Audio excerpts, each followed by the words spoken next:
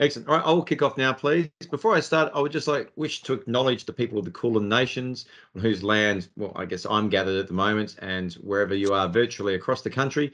I pay my respects to their elders, past, present, and emerging. So welcome to today's workshop. We have a lot to get through. We did circulate an agenda. I did send an agenda yesterday, and even just starting this, I'm very keen to acknowledge the enormous in-kind and support from so many different people pulling it together, in particular the chairs of each of the different sort of groups as we move through. This has been quite a journey over the last sort of since I think we met in February and got things up and going. So thank you all very much for your input as we go forward. So today is all about outlining what we've accomplished, outlining the draft standard and the program and where things are sort of seeing at the moment. And there'll be plenty of opportunity following it. We'll be circulating the draft standard and the PowerPoint as well. And we're very much inviting and welcoming feedback from everyone moving forward. But more to come very, very soon. So diving on into today's agenda, this is what we're going to be going through. We know we have got a lot squeezed in here, and we're going to be keeping very close and tight to time as we move along. As I mentioned, every session we're very keen to make sure that there's Q&As after it. And if you have comments, please chuck them into the chat, or you can hold them through, and then we can sort of throw them to each of the chairs as we get to the end of the sort of sessions. So what we've sort of done at the moment, this is basically the mission, goals, and scope of the CLOCS-A, which we've pulled together. So for those who are new or not aware, it's ensuring the safest construction vehicles journeys. Obviously, we'll probably nuance it if required, but let us know. Our goal is that CLOCS-A is a national construction industry standard developed to ensure the safest, leanest and greenest construction vehicle journeys. And there's the list of the primary sort of goals. From the outset, I just want to highlight this is very much a systems-based approach in reducing the risk. So it doesn't land on any single sector or group. It's all about everyone working together to reduce the risk of construction journeys. And the other part is to probably create one of the key things I've learned around continuous improvement for the sector as well, by all of us working together and moving forward. This is the developments of the timeline to date. As you can see, we kicked off in February. That's when we sort of established the various technical groups. And I know there's been such a broad range of leadership. It's still on me. If you can just mute microphones, please, that'd be great. As you can see, there was a number of technical groups, and behind all this consolidation group and everything is sort of pulling everything together, that's what we're sort of coming through today. And after this, we'll have a strong consolidation of the standard. There's also an audit and self-assessment process which has been developed over time, and that's what we'll sort of be mapping out today as we go forward. We'll also be showing a bit of the sustainability and governance and a number of tools that we've sort of been developing. The big goal out of this then will be coming back and meeting in March 23rd.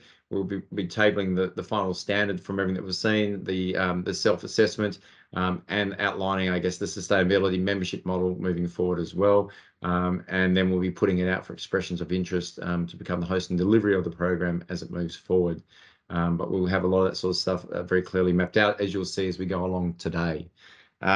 So we have accomplished a lot, and it was great just chatting with someone the other day, and they actually expressed how well things have been moving, but it has been very much a collaborative effort with some fantastic inputs from everyone, so thank you.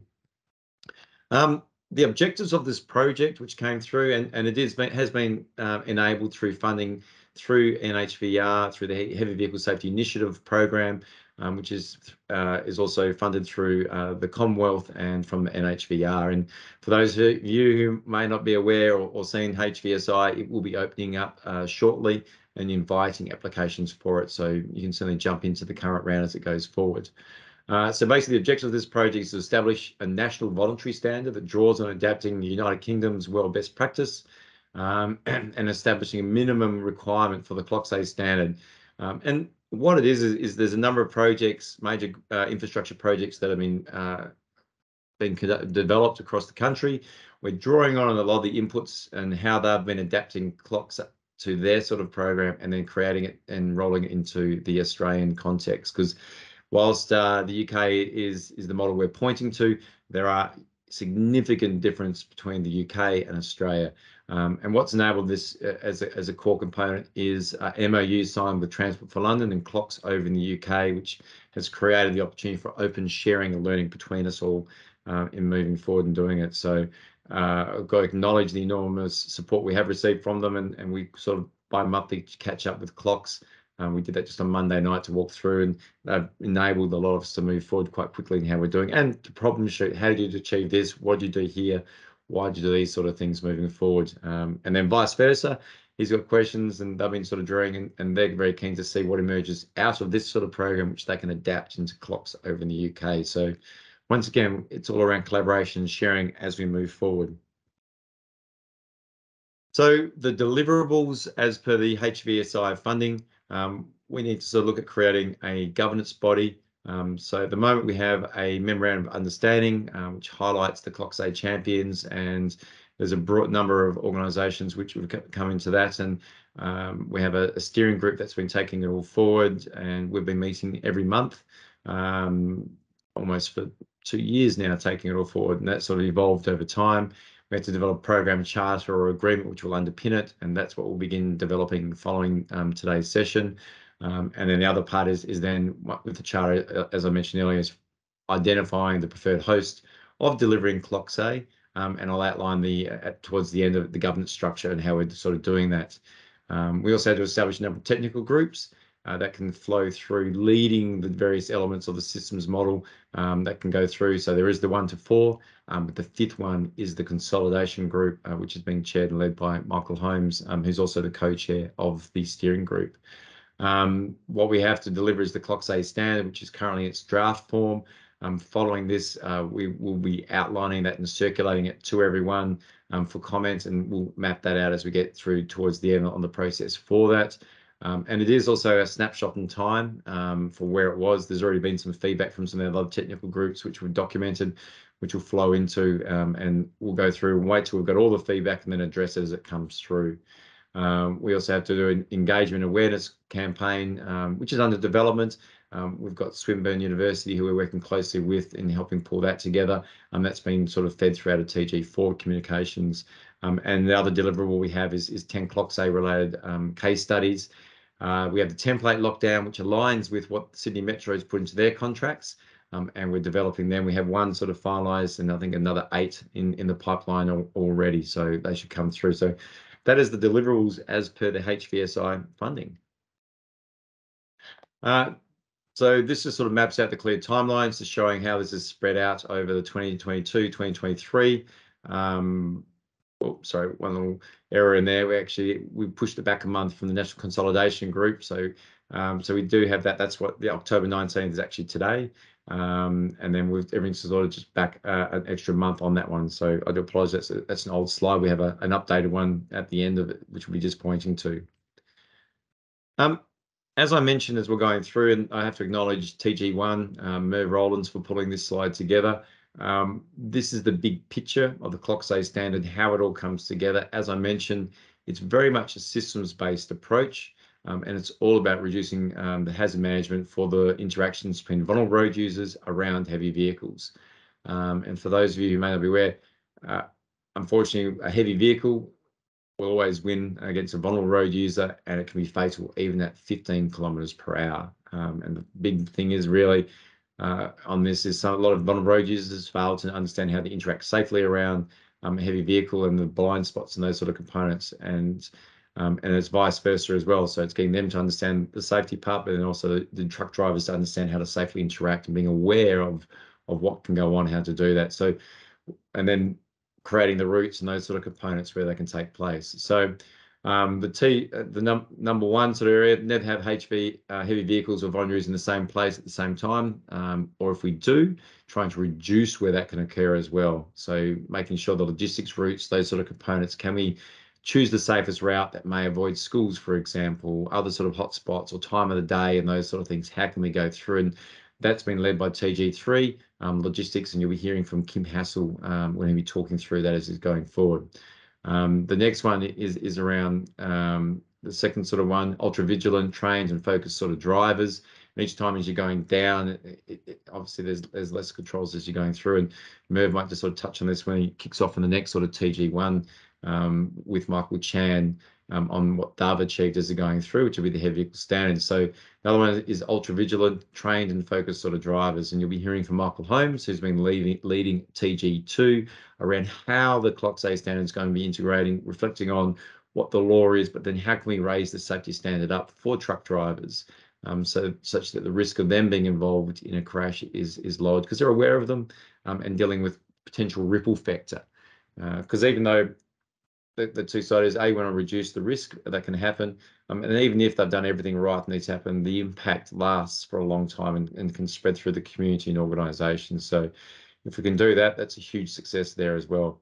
The other one, the third one, is really looking at how we can use the most suitable HVs that serve to minimise the chances of incidents involving. So what does the heavy vehicle standards look like? How can we apply them to Australian trucks? Once again, and that Merv and Michael will touch on this, and just one of the simple things which is hugely difference between Australia and the UK is we have trucks and dogs. The fact that we have trailers and they just don't have them over in the UK, and that's just a very simple one of many differences between Australia and the UK, which the group has had to take into account, and they'll walk you through those sort of standards. But the other part is, how do we also recognise that as part of this, it's a process of continuous improvement as new things come down the pipeline?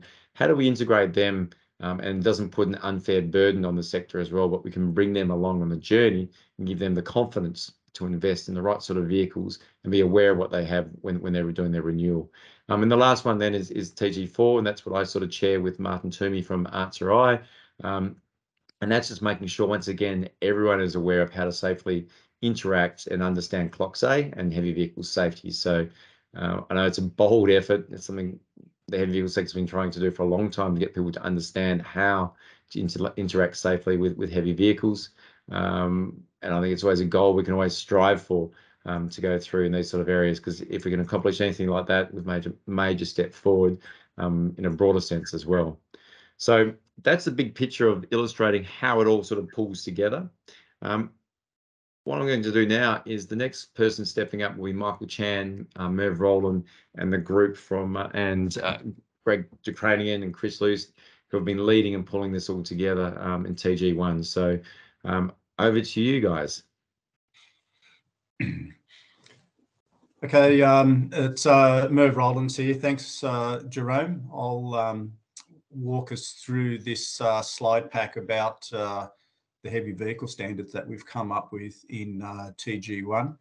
But as Jerome mentioned, this group includes Michael Chan, who's been the chair, and Chris Luce and Greg Ducranian, who've been deputy chairs during the period. So if you've got control, Jerome, can you just scroll through as we're going?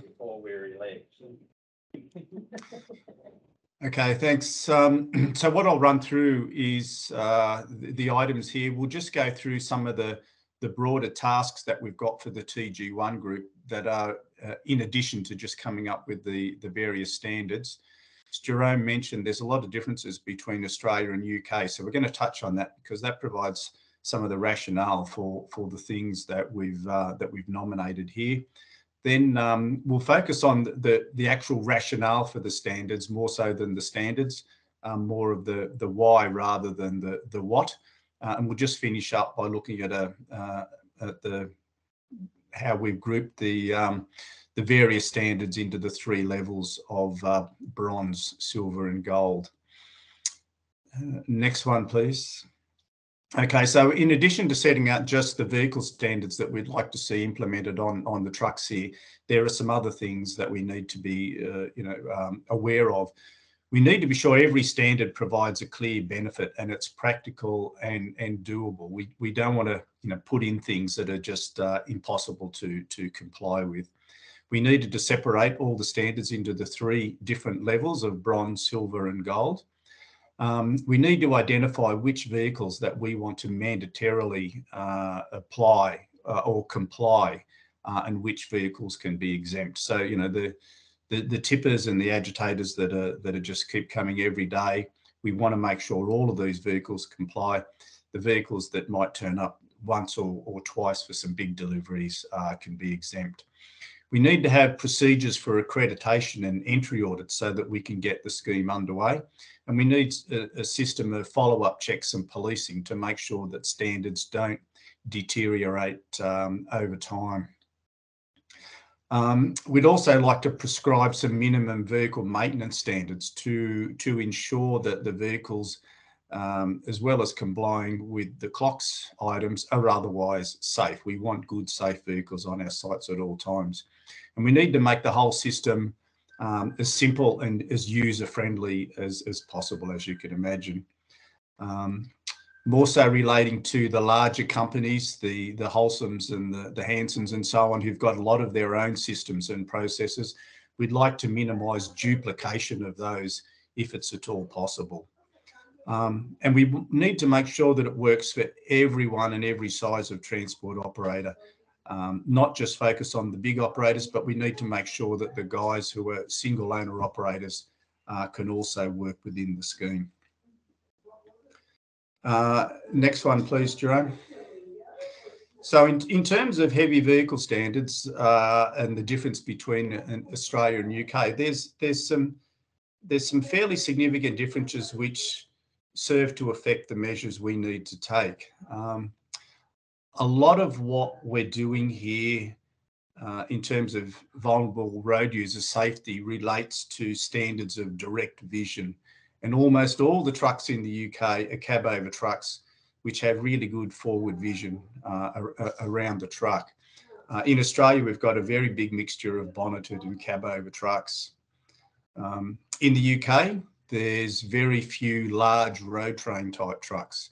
In Australia, we've still got plenty of either ex road train trucks or sort of pseudo road train type trucks operating in the city and the suburbs. And we've all seen these truck and dogs with you know, chrome bits and pieces hanging off all over them. In Europe and the UK, we've got far more advanced heavy vehicle design regulations. In Australia, our ADRs can lag behind Europe by a decade or more. And in some cases, like ABS for trucks, 30 years we lagged behind Europe. And I guess generally there's a bit of a different culture in Australia around what trucks look like. There's a tendency for a lot of operators or drivers in Australia to want their trucks to look like, you know, big American trucks, and that just doesn't occur in Europe. So we need to be able to deal with that. Next one. Okay, so what we'll do is just work our way through the sort of the rationale for the different standards and the different groups of standards. So sort of focus on the why. So in terms of our standards, we've divided into primary safety, secondary safety, and the green standards, relating to emissions. In terms of primary safety, we want measures to enhance the visibility and awareness of vulnerable road users to the truck driver. And we want measures to enhance the visibility and awareness of the trucks to the vulnerable road users. And then thirdly, measures that reduce the likelihood of a heavy vehicle being involved in an accident. In terms of the first group, two different things here. We want to eliminate things that serve to reduce direct vision, and this relates to the type of trucks we were talking about just a moment ago. And then we want to implement measures that enhance indirect vision. So the note here in the red is we want the truck driver to be acutely aware of the presence, location, and probable next movement of the vulnerable road user. So in terms of the standards that we've come up with the first group, these are the things we want to get rid of, and they're sort of reflected a bit in this photo here of the truck. So the things mentioned here are things that we don't want. So these are bug deflectors on bonnets, you know, which can protrude up 6 inches at the front of a bonnet and really you know, create a problem for vision in front of the truck. We don't want these big, tall chrome air intakes which create blind spots either side of the windscreen. We don't want the big, large, inappropriate bull bars driving around in the city. We don't want the big, solid sun visors that come a third of the way down the windscreen. We don't want decals on the windscreen, you know, with brand names and so on.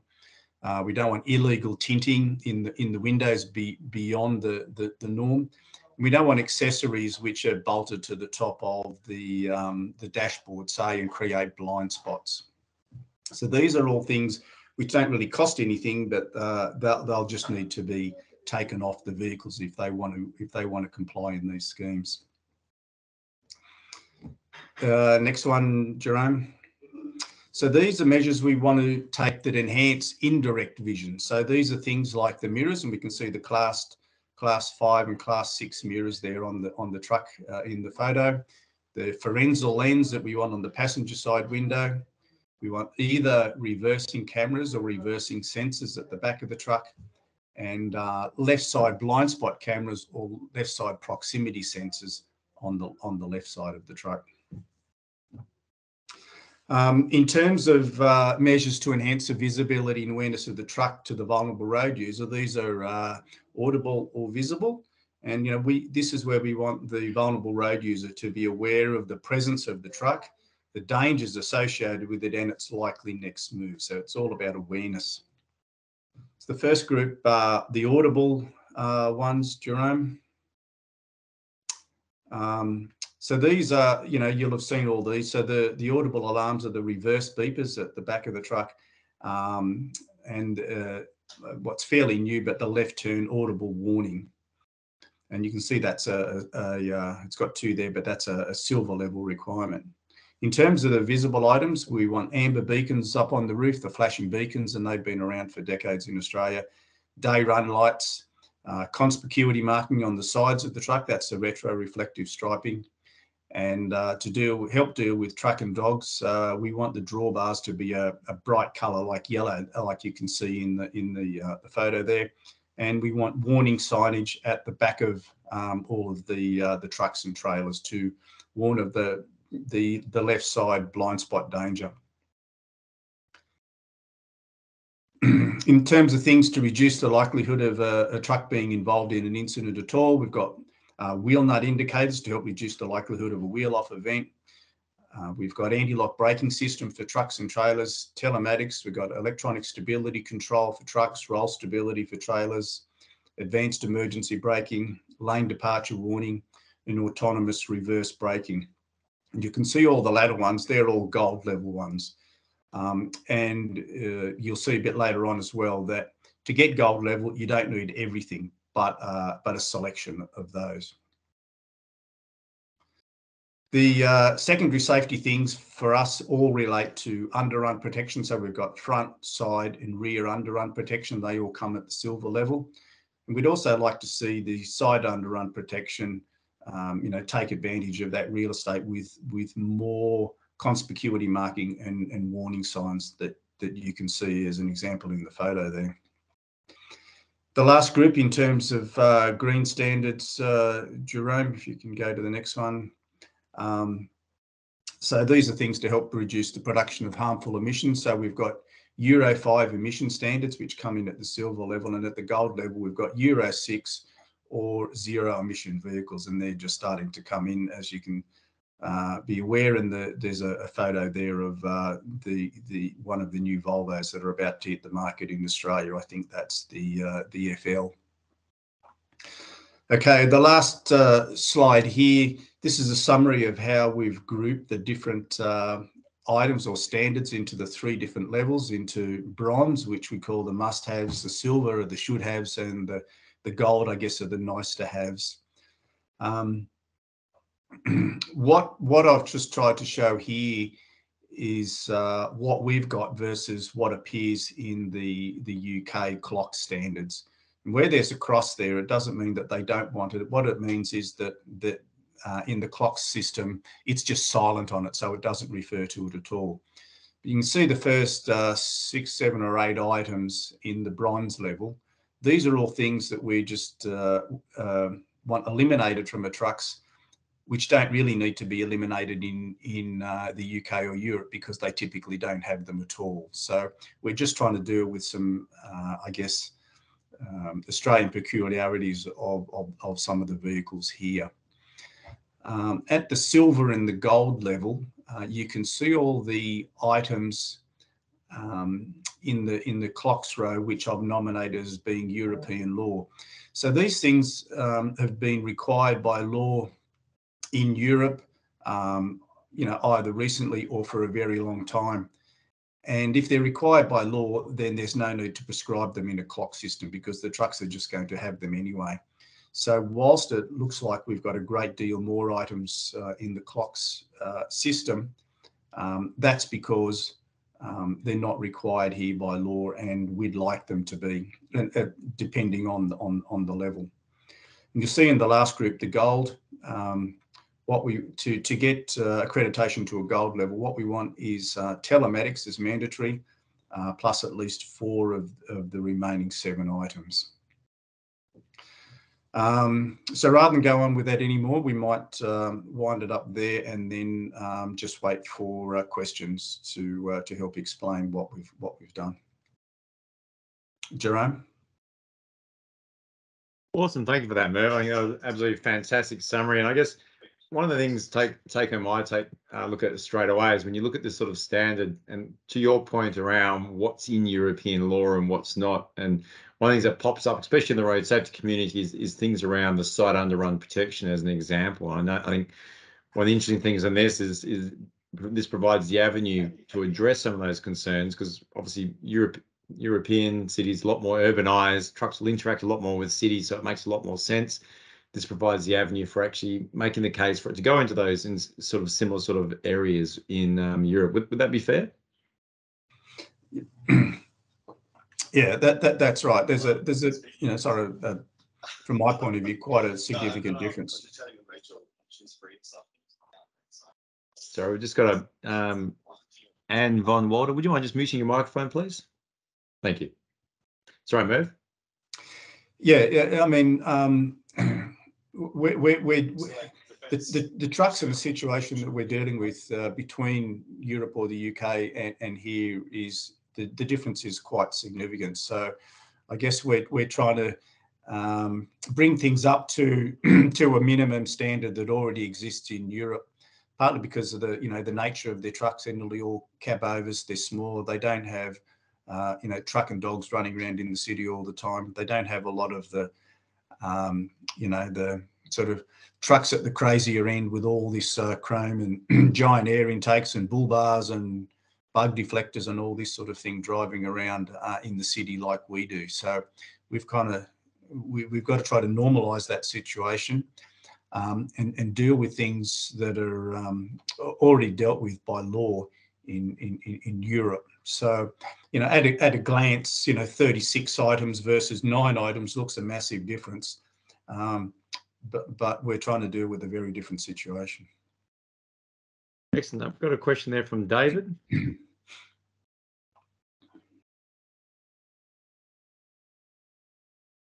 Hello, David. You're on mute, just in case you didn't realise. Sorry about that. Thanks, Merv. I noticed that you have in there an option being that the vehicle is a zero emission vehicle for the gold standard. I just wanted to check if part of that is a requirement for an acoustic vehicle alert system. As obviously those trucks will run quieter. I'm not exactly sure how much quieter they are compared to electric cars, but yeah, was there any thought given to that? Probably not, to be honest. We don't have a lot of experience with full electric heavy vehicles at this point in time. I don't know how silent they are going to be, compared to a normal truck or compared to an electric passenger vehicle. I certainly get it. I was surprised yesterday when I come across a hybrid car in a car park that I couldn't hear, but it's certainly an important point. And I guess when we've got a bit more of experience with what they're like, I guess when they're moving, road noise and tyre noise and that sort of thing may be significant, but when they're sitting in an intersection, you may not be able to hear a single thing. So a good point. And we we may get some feedback from Europe that we can take advantage of, because they'll no doubt have a lot more of those before we do, working in the city. Yep, just adding to that, there is a proposal under the ADRs to mandate, EVs to make some form of noise at low speed, and that'll align with international standards. Generally, yeah, like what Merv was saying, in the low setting, they may be very quiet. For light vehicles, heavy vehicles, I think may make a bit. I suspect may make a bit more noise. But once you sort of surpass, 30 k's or 25 k's, the tire noise and the wind noise sort of takes over anyway. Yep. So it's no different to conventional trucks. But yeah, good point. Yep. Thanks. No worries. Thanks, Michael. Thanks, Murph. I must have been straight away. Great work. Like, you can see we've got the right people leading the group. So thank you, Mike and Merv, for that.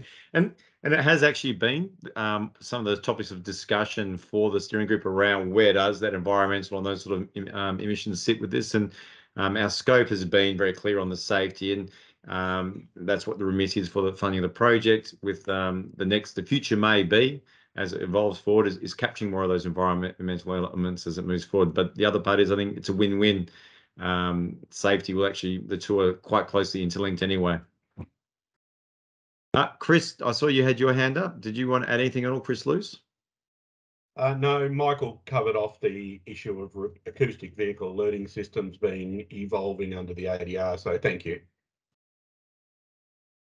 Any other questions or concerns or thoughts? I think they've done a fantastic job in mapping out the sort of process. What will come from this is what will come through from this is, I guess, a risk-based approach as to how you apply the different sort of standards moving forward as well. So that'll be a bit of a work in progress as the next sort of stage. I just saw a chat question come through from Anthony. Is there a reason telematics were not considered as a must-have, and was dash cams ever considered?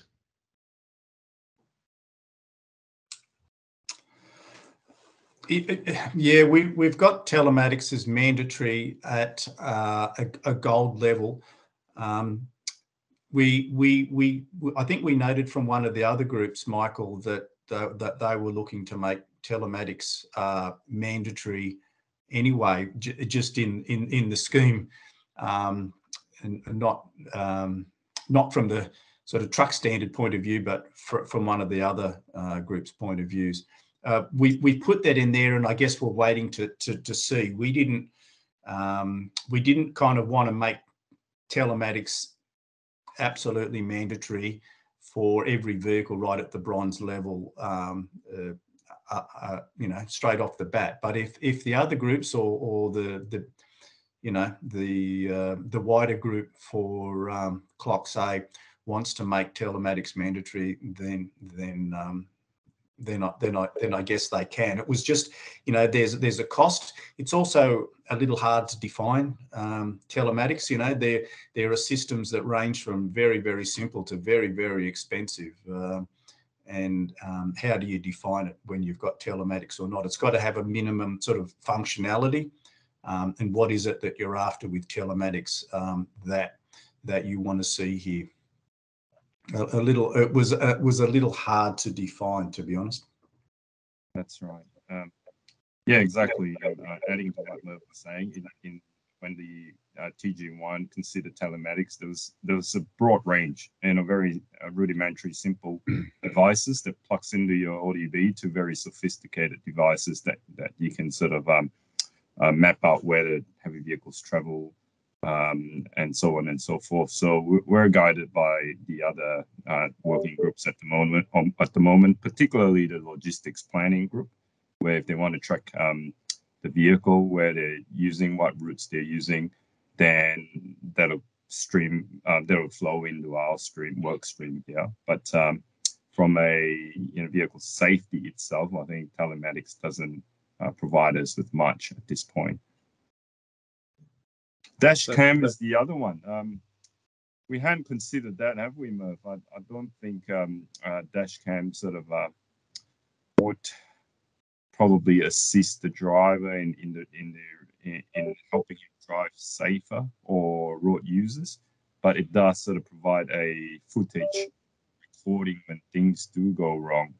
But I don't think we've actually debated on that feature, did we, Murph?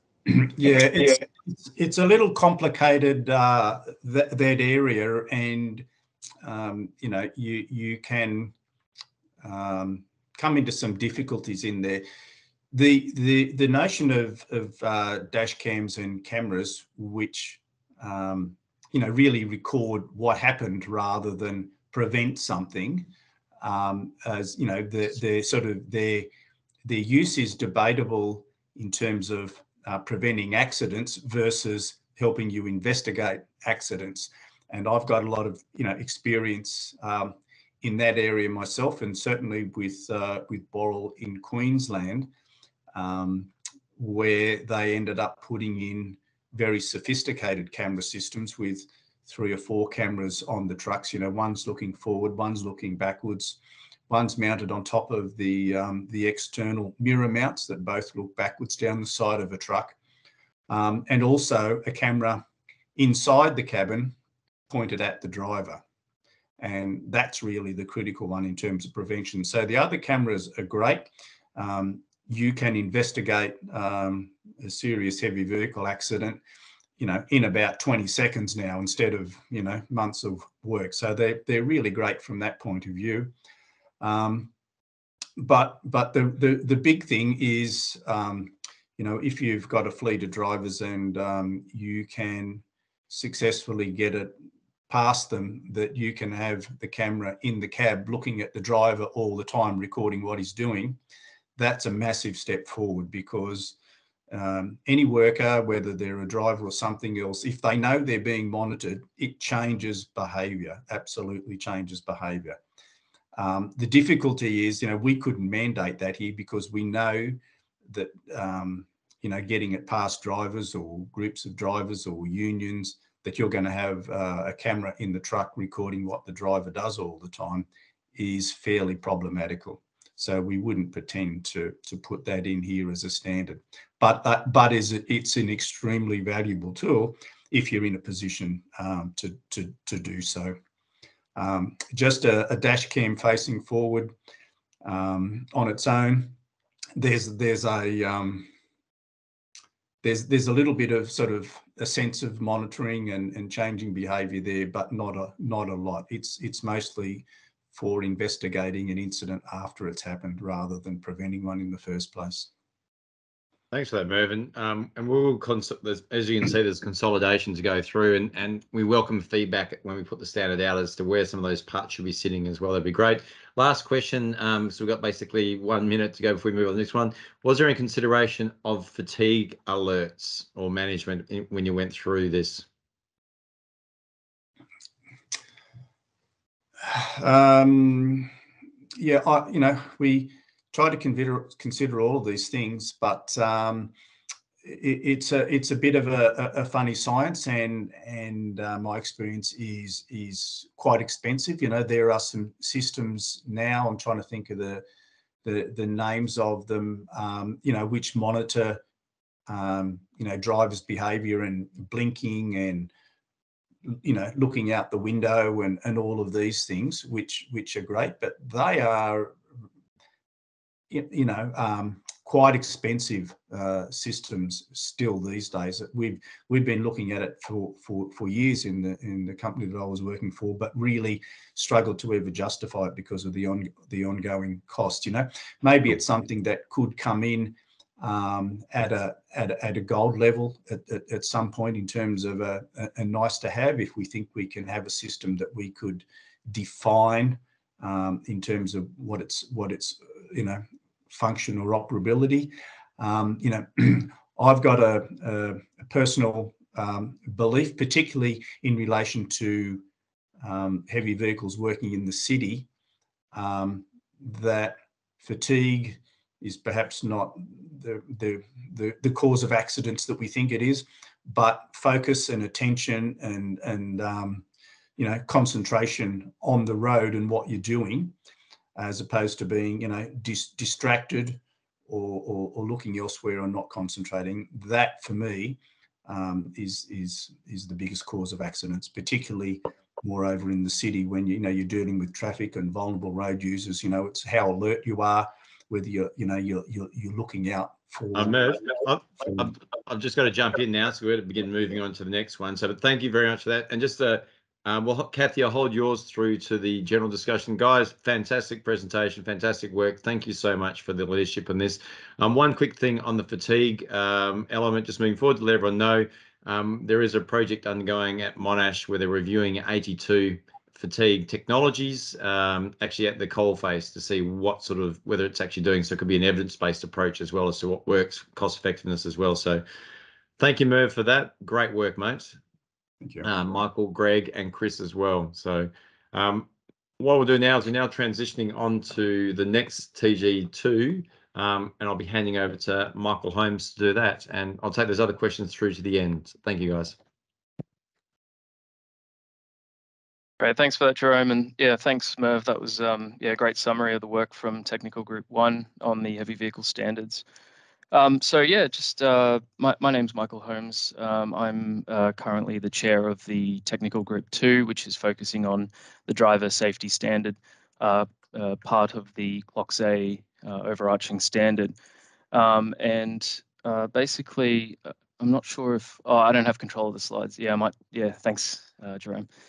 Yeah, so basically the purpose of our technical group was basically established to develop the overarching training and competency standards, which would be part of the CLOCS-A standard. These would be designed to provide heavy vehicle drivers with the knowledge, skills, motivation to operate heavy vehicles safely in diverse road environments and share the road safely with vulnerable road users, as well as develop empathy for vulnerable road users. In addition to that, the group also looked at minimum standards as well for ensuring fitness for duty and safe driving behaviours in the construction industry. I might go to the next slide. Thanks, Jerome. So our group was quite diverse in terms of its representation. We had members from road safety user groups, from industry, from transport operators, from construction principal contractors, as well as government clients and road safety research consultants and scientists as well. So we had quite a representation ranging from both drivers, driver trainers, as well as safety and compliance managers, government clients, and in the research space as well. So I do want to just acknowledge all the people that have contributed to the development of the draft driver safety requirements to date.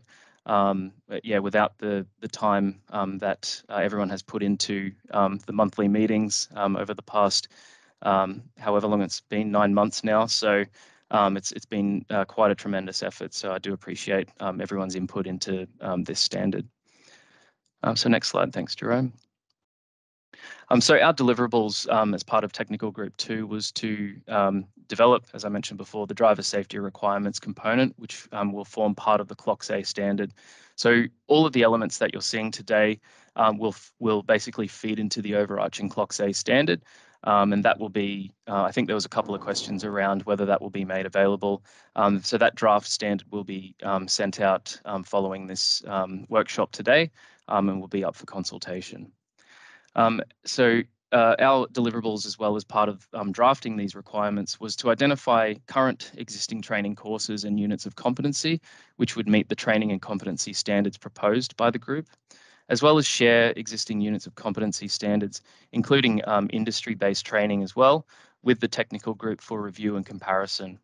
So we understand that they're not just accredited units, but there are good industry-based training out there, which are delivered in-house by certain companies, as well as different RTOs as well, deliver training which might not be accredited, but does stand up and address the issues that we are wanting to solve here. Our last deliverable, which we are going to be working on going forward, as well as the development of supporting tools, which will be basically released to assist industry to communicate hazards and risks and assist in achieving compliance with the standard. So next slide. Thank you, Jerome. So in terms of drafting the driver safety standards, a number of, I guess, starting from the formalization of our group's terms of reference to agree on what the group's deliverables would be. We then drafted a consultation paper summarising key issues faced in the industry and on projects in relation to this specific issue of vulnerable road user safety and construction vehicle movements on infrastructure projects. These issues and themes were circulated to the group for discussion. We then established subgroups within the technical group to have focus workshops and discuss those issues and themes at more depth and identify which areas would need to be considered for the actual driver safety standard. Following those breakout workshops, we did collate the outputs from the subgroup workshops for the wider technical group to then review these outputs in terms of what the benefit, justification, any risks and weaknesses of those requirements, and where they would sit in terms of a bronze, silver, gold level standard, similar to what Technical Group 1 had proposed. And that was circulated for consultation this year within the technical group. In terms of that consultation, basically, we also discussed not only each proposed requirement, but also looked at it through the lens of industry application and achievability. So the importance of having different industry representatives in the group made us able to see whether certain standards were being achieved currently by different transport operators, as well as the gold level standards, how difficult they would be able to achieve going forward. And finally, we produced a draft requirements for the CLOCS-A standard, which will form part of the standard that'll be circulated following this workshop. And I'll go through what those requirements are in the next couple of slides. So just a bit of, again, our rationale behind the driver safety standards. In terms of looking at, I guess, the requirements and where they would sit within the standard, we had a look at the National Transport Commission's definition of what it means to be a safe driver. And they defined that as a safe driver is one who is competent, fit for duty, authorised, alert, and operating safely. So if you go to the next slide, thanks, Jerome. We basically packaged that up into 4 core themes and defined or came up with our definition for a safe driver, which aligns with that NTC definition, being one that is authorised, trained and competent, fit for duty, and displays safe behaviours and culture. The fit for duty component also encompasses the alertness definition in the NTC definition. So we like to see that fitness for duty encompasses fatigue management as well. So I'll go through what those standards basically were, and I hope you can see. Apologies if that is a bit small. There's quite a bit to this. So just on this slide, we break down what those requirements look like, and which you'll see when the draft standards circulated. In terms of the safe driver standards under authorization, we are proposing requirements for basically heavy vehicle drivers. The obvious thing being that they are appropriately licensed for the class of vehicle which they are engaged to operate. So this is something that a process needs to be in place to ensure that drivers that are engaged, whether as employees or subcontractors, can be able to demonstrate that they have the appropriate class of license for the vehicle which they are operating. In addition to that, the standard does talk about having a process to verify the license periodically as well. So throughout, the duration of employment and when a driver's license is up for renewal, there is a process in place to be able to check that driving license has been renewed and any conditions are accounted for, etc. When we move to the training and competency section of the standard, this does make up a little bit more of the standard. So we agreed as a group that there needs to be a training needs analysis in place. So for CLOCS-A accredited parties to demonstrate compliance to the CLOCS-A standard, they would need to have a training needs analysis in place, which basically demonstrates that they are looking at the skills gaps that exist within their workforce and what training and competencies are required for heavy vehicle drivers to be able to undertake their job safely when working for that operator. In addition to that, the group has also proposed a minimum suite of competencies, and those are basically the following competencies listed in here, which range from low risk driving skills, and the standard will define what that actually involves. There are a number of courses out there, previously called defensive drive, now moving towards terminology such as low risk driving behaviours or safe heavy vehicle driving behaviours. And a lot of these skills as well are featured in government transport department, heavy vehicle driver handbooks, etc. Those low risk driving skills include things such as buffering, speed control, road positioning, etc., and hazard identification and awareness. In addition to that, and a core competency of the CLOCS-A standard is a vulnerable road user awareness competency as well. And I'll go through in the next couple of slides where we've broken down different tiers of this competency from bronze, silver, gold.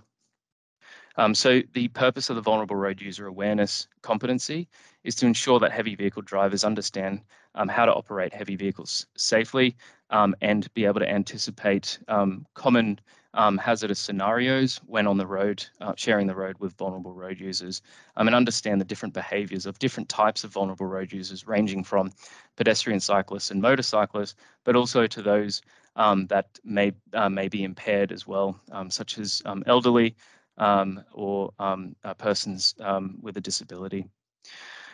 In addition to that, the group has also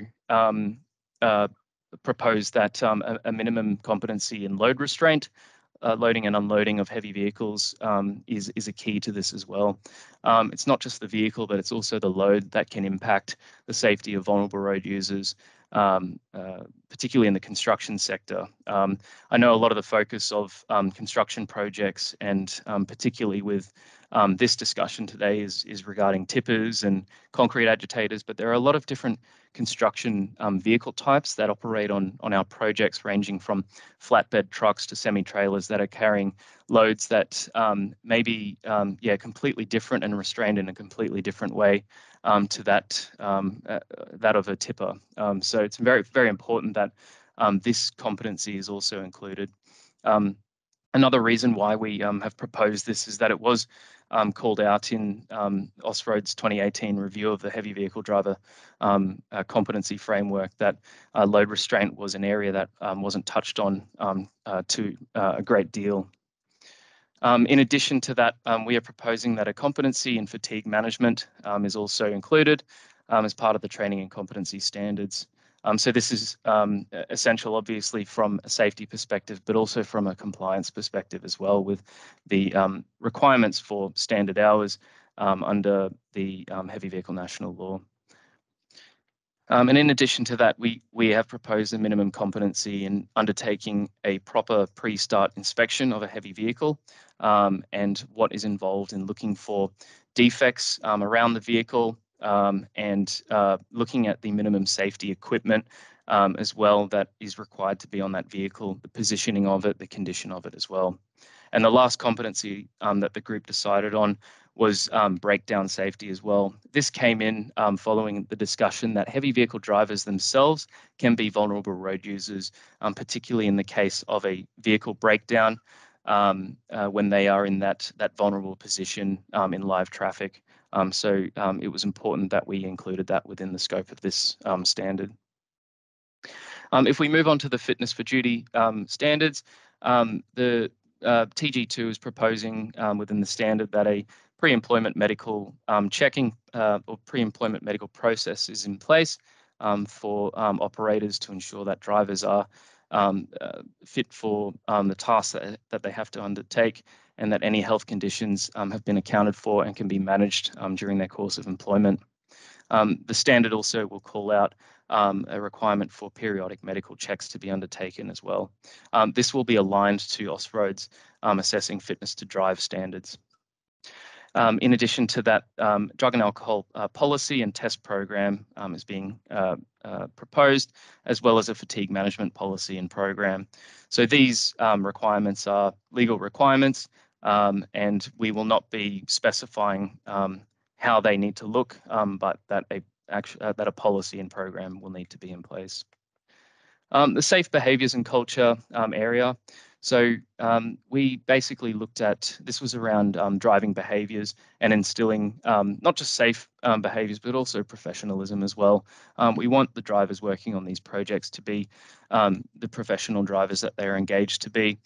So the standard will be proposing a code of conduct / safe driving policy. In addition to that, a mobile phone use and in-cab distraction policy. Following on from that, the standard will require regular communication and consultation with the workforce on risks, hazards, and ways of controlling those hazards, as well as any lessons learned as well that come from the wider industry that can be shared with different operators and their own supply chain. We will utilise a lot of the work, particularly through the NRSPP as well, with the recent Heavy Vehicle Toolbox Talk program as well, and be looking at sharing that with CLOCS-A members. And the last standard as part of Bronze is to have a process in place to monitor driving standards and behaviours. As we move up into the Silver standards, you can see a couple of additional items have been included, as well as the vulnerable road user awareness training module has been moved into what we term as the immediate training requirements. So we will be expecting a bit more from that course in terms of its delivery and the assessment requirements. Under fitness for duty, there will be a requirement to have in place a health and wellbeing program where proactive measures are being put in place to monitor the health of and wellbeing of drivers, not just from that pre-employment side of things, but from the ongoing physical and mental health of the driver workforce. Under the safe behaviours and culture, the standard will be calling for a driver reward and recognition program. So this is about recognising and incentivising safe behaviours and reinforcing basically the positive that we see in our organisations and praising that. If you go forward, Jerome, I think the next one's the gold standard. So as we move up into gold standard accreditation, the vulnerable road user awareness course requirements will be a bit more rigorous in terms of their expectations for a practical component to be able to essentially physically feel and see road conditions and from the perspective of vulnerable road users. So we do see courses such as the Safe Urban Driving Program in the UK, as well as Sharing Road Safely in Australia, where drivers are given that opportunity to first-hand experience road conditions and the perspective of the vulnerable road user. Under the Fitness for Duty standard, a requirement is being proposed around considering and undertaking an investigation of the workplace design and undertaking an analysis of the tasks that the heavy vehicle driver has to undertake. This could include assessing blind spots around heavy vehicles, workplace layouts such as cab design, where controls are, the positioning of in-vehicle units, that sort of thing, and how that can be optimized to improve the safety of the driver when undertaking that task. In addition to that, the monitoring and driving standards requirement is upgraded in the gold standard, and that will require the use of basically data and technology to both monitor but also coach and train in driving behaviours. So this is where, going on from the previous discussion around telematics, this is where telematics data will feed into, as well as things such as dash cams and driver cameras as well. So that's basically an overview of what the standard looks like. I do have a slide as well, additionally, just to talk about the vulnerable road user training modules and what is being proposed around the bronze, silver, gold standard. So I just due to time, I won't go through everything here, but we're basically separating the acceptable delivery methods as well as the extent of the knowledge content criteria, which is required for that bronze, silver, gold accreditation. So as you progress up, basically more rigorous assessment requirements will be expected for that particular course. So if RTOs are designing a course, they will be having to meet that particular standard, and that will be reviewed by the CLOCS-A managing body. There will also, as I mentioned before, there will also be requirements around for the gold standard to undertake a practical component. That could include a site visit involving walking tours of project haulage routes or an on-bike tour and experience. All of these courses will be required to train drivers in an understanding of the minimum vehicle safety technologies, which were just presented by Technical Group 1 as well, so that drivers understand obviously the purpose and function of those technologies, and as well as the limitations as well. Next slide, thanks, Jerome. Yeah, so next steps with Technical Group 2 is obviously the consultation with the wider CLOCS-A community. So as I mentioned at the start, this will be shared with the community for consultation and comment and feedback, as well as industry associations. The vulnerable road user training course as well.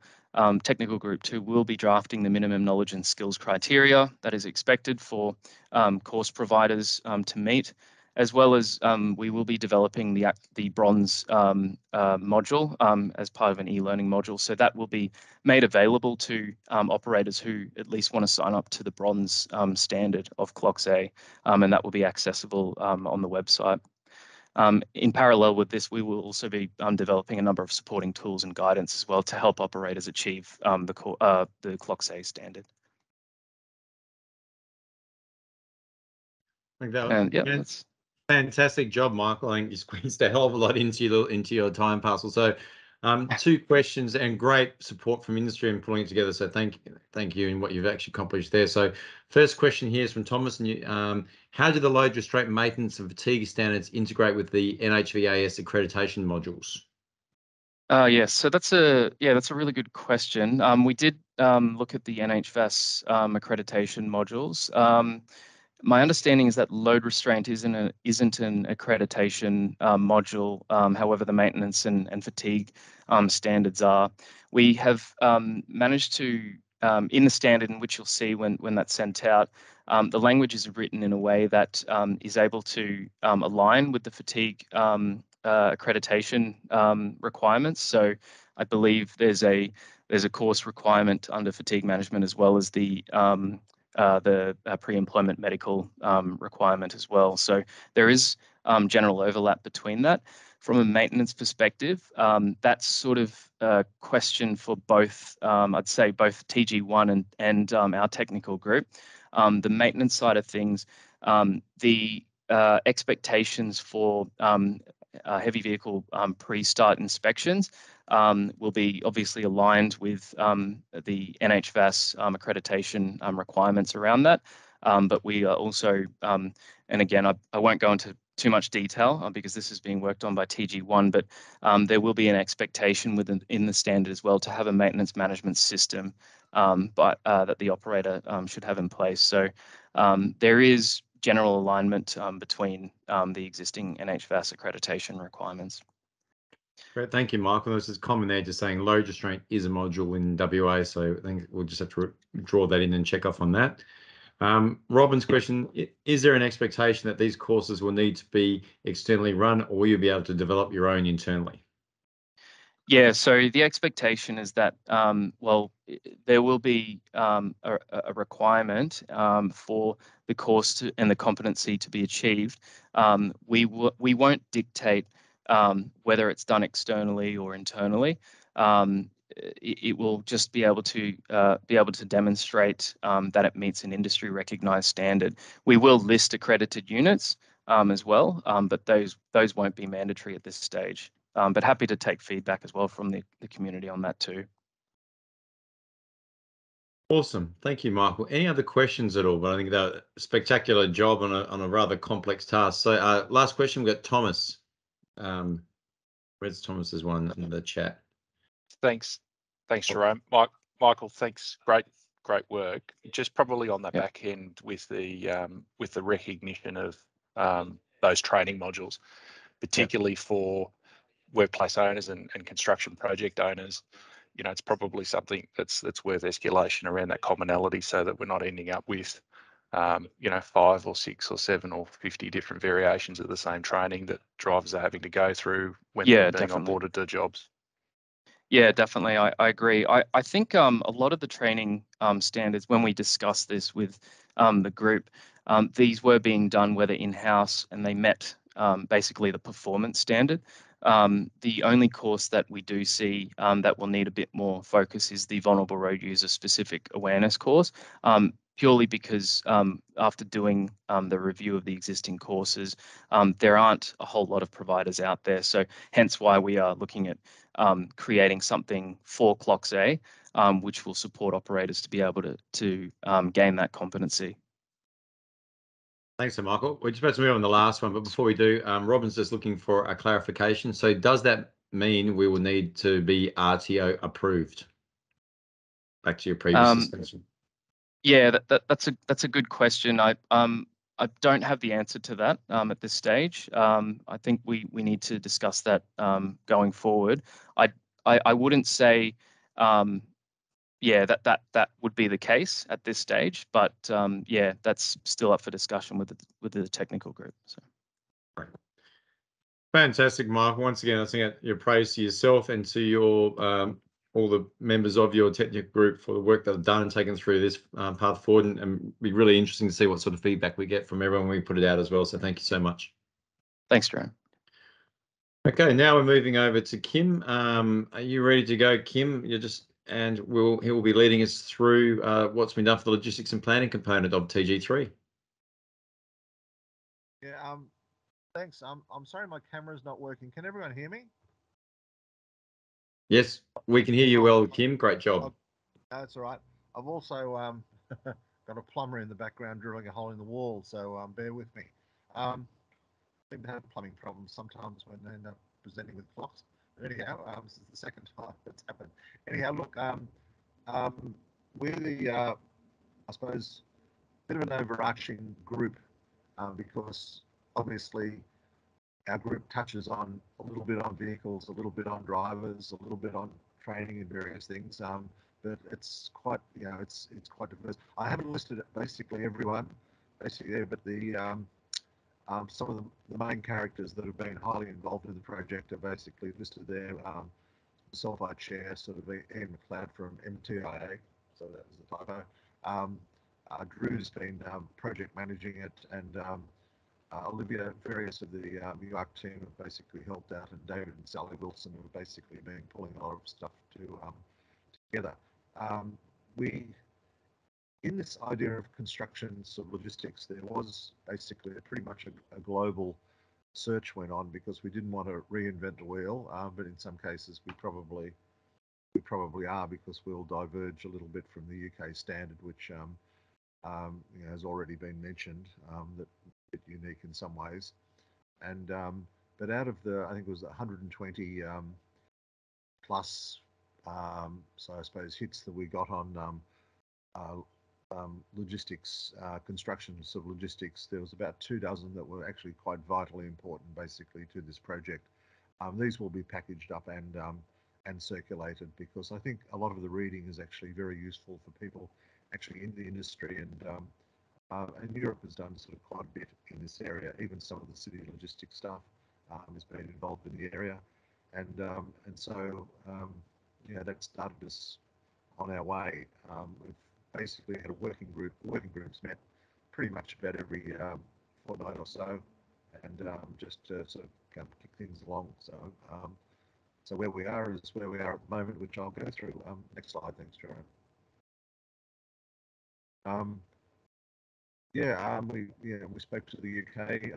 We looked at various European bibs and bobs, and there was some very interesting cases in the run up to the London Olympics where new logistics parks were actually sort of put in place where could actually be as not as consolidation centres, instead of having thousands of trucks running sort of there and sort of back and whatever they were, but they were going to a particular centre. Stuff was being, you know, different elements of different stadia were being constructed, and so it really cut down the number of movements and the number of kilometres within the city. And as Michael has already said, that some of the truck related stuff, and also Chris has mentioned that there were various elements actually, or they were background basically for us to build on, which is really creating the Australian construction logistics plan itself. And so we're a bit different, and we're a bit the same. Next slide, Joan. So the overall thing is we actually want to create this construction civil logistics plan, and there's elements to it that literally, as I said, that they do overlap somewhat with the two previous groups, but overall they sit at a somewhat sort of higher level. So the elements that within the construction logistics, when you're putting your construction logistics plan together, there's obviously the traffic management plan, the route planning, the particular access approvals that you actually sort of have to get. But there's also efficiencies and productivity. Often you hear the term with property that it's all about location, location, location. With logistics, probably according to me, it's planning, planning, and planning, because really nothing should happen without it sort of actually being planned, and that's true for a large construction project as well. So there's various elements that actually lead to that that fall out of the planning process that involve operational benefits and productivity achievements. Next slide, Jerome.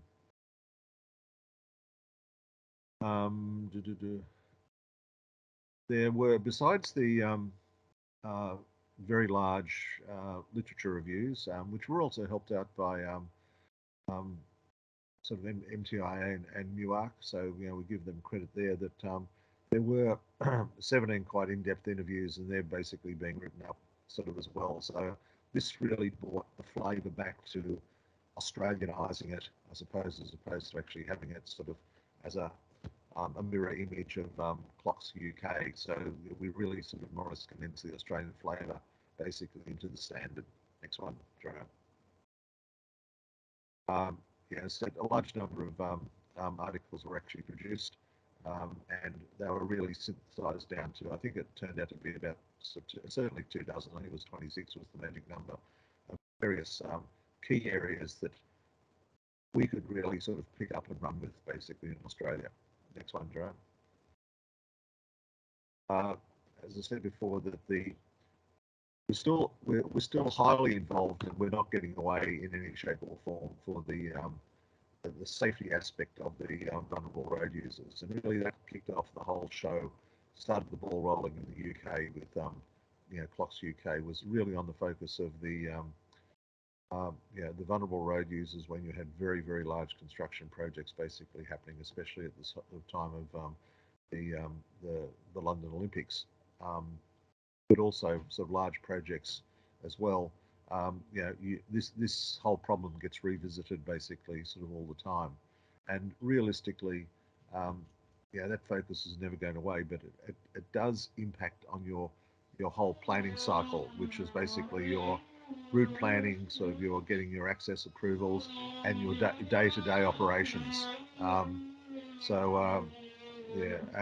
also from a standards point of view, a standard is very specific, especially if you're doing things like desktop audits. You've really got to have the documentation, the planning documents, the operational documents basically, and so that the auditor, whoever he or she may be, can actually come and really sort of tick off what you actually said you've done. Next one, Jerome.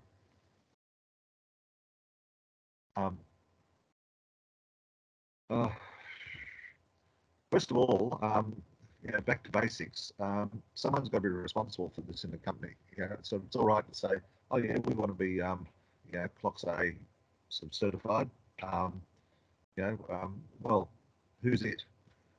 Is it a small team? Is it a group of part-time officers? Is someone and one only person really given the gong basically to look after the and put all the bibs and bobs together so that an auditor can come along and say, here, they're actually certified against the CLOCS-A standard? if a standard is actually put in place, all, as many of you may well know if you've been through the QA processes, especially that certification for a particular sort of industry feature or operation really has to have the approval of senior management. They've got to buy into this. In some cases, they actually champion it, but not always. And so often there'll be a general manager, and he will appoint somebody to actually be the custodian of the logistics plan, of the construction logistics plan. And so that person deals with the auditors. They deal with possibly consultants who actually are already the experts in their own field, where it actually overlaps with the particular elements of the construction logistics plan. And so, yeah, it's very important, because that person becomes the central repository. And even though they themselves may deal with several other people, basically in the company, that are, one will be they will talk to the HR people. They'll talk to the people who actually monitor and sort of schedule the drivers. They'll talk to the people that also, the entity that and the subcontractors that actually run it. And if you've got your own fleet, then you'll be talking probably to your own maintenance people and schedulers as well. So they actually become the center of the octopus, basically, for the CLOCS standard. And being that they are the central repository, basically, for the auditor as well. And again, all those elements basically blend together to really still bring out this idea of controlled operations, and to which the safety, I suppose, the safety focus basically bounces out of. Next one, Jerome.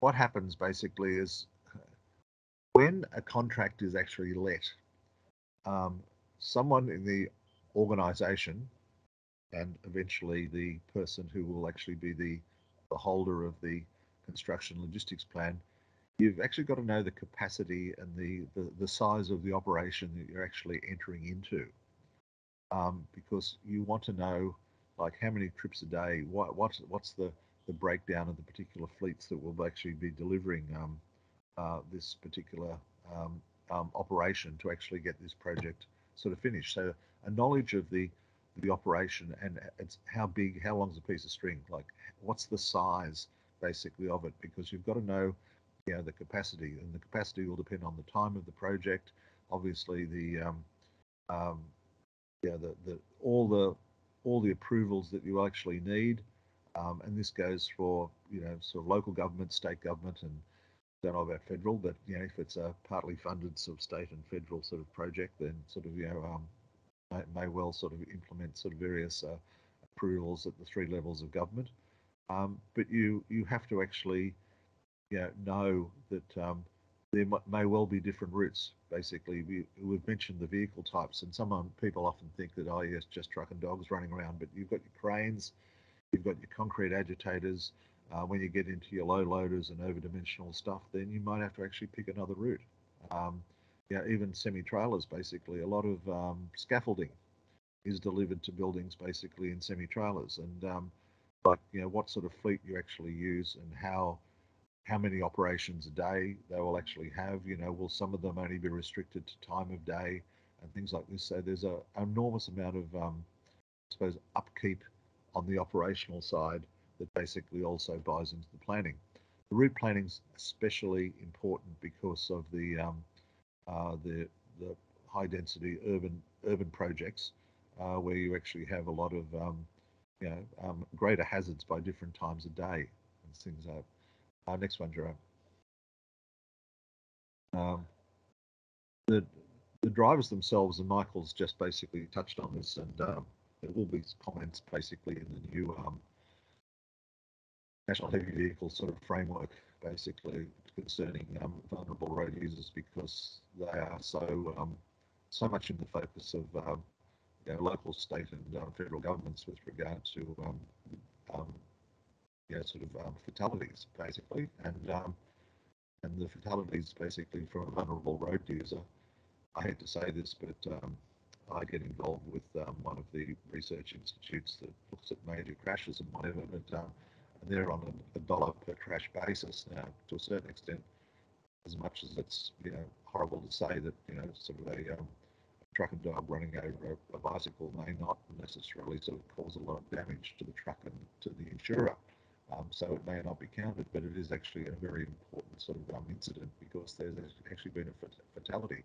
So so the whole of the I suppose the route planning side is highly important because of the potential, especially by time of day with schools, shopping centres,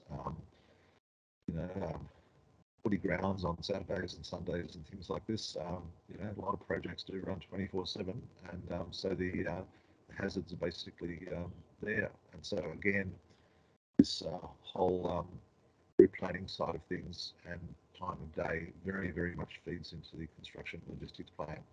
And that's never going to go away. So you really need the drivers themselves, as Michael has said, to really look at a particular. I wouldn't go as far as everyone needs to do a particular course on vulnerable road users, but they need an awareness so that they actually become far more vigilant, basically, to the frequency of potential hazards, basically going to and from a large sort of urban project. And we've got them in Sydney, we've got them in Melbourne, we've got them in Brisbane. That awareness and that vigilance should never actually be allowed to lapse. Also, I mentioned the last bit that from a logistics point of view, productivity is very important from one supplier to another. If someone's far more productive than the other, sort of then basically, chances are they're going to do the job cheaper. They'll be looked at as far as their capacity to deliver against the job, but also sort of what productivity measures they can bring versus tend to B, C, D, E, F, G. Next one, Jerome.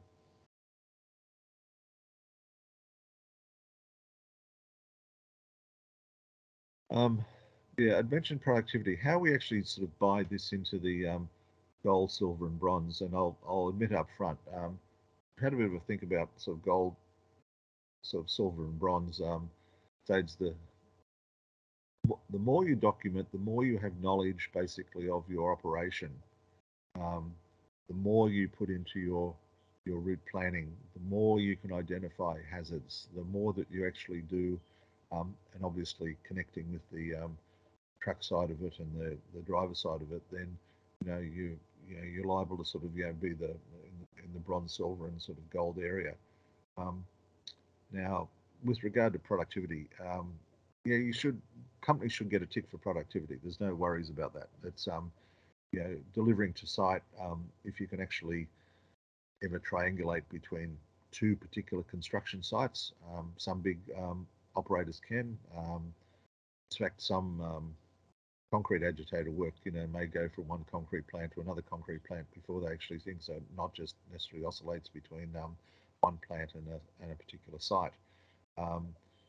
Not that we use barges basically in Australia, but in Europe it's not uncommon, basically, especially Holland, and even in France. I was at a concrete plant that part of it delivered rubble from particular construction sites, basically in Paris, and it sort of took it to the, I suppose the concrete manufacturing centre, and part of that was loaded. Stuff came into the inputs to the concrete manufacturing centre, came in on a barge, and the barge actually took out rubble from particular construction sites around Paris. And basically, this saved lots and lots of partial trips, basically thousands of partial trips, literally every month.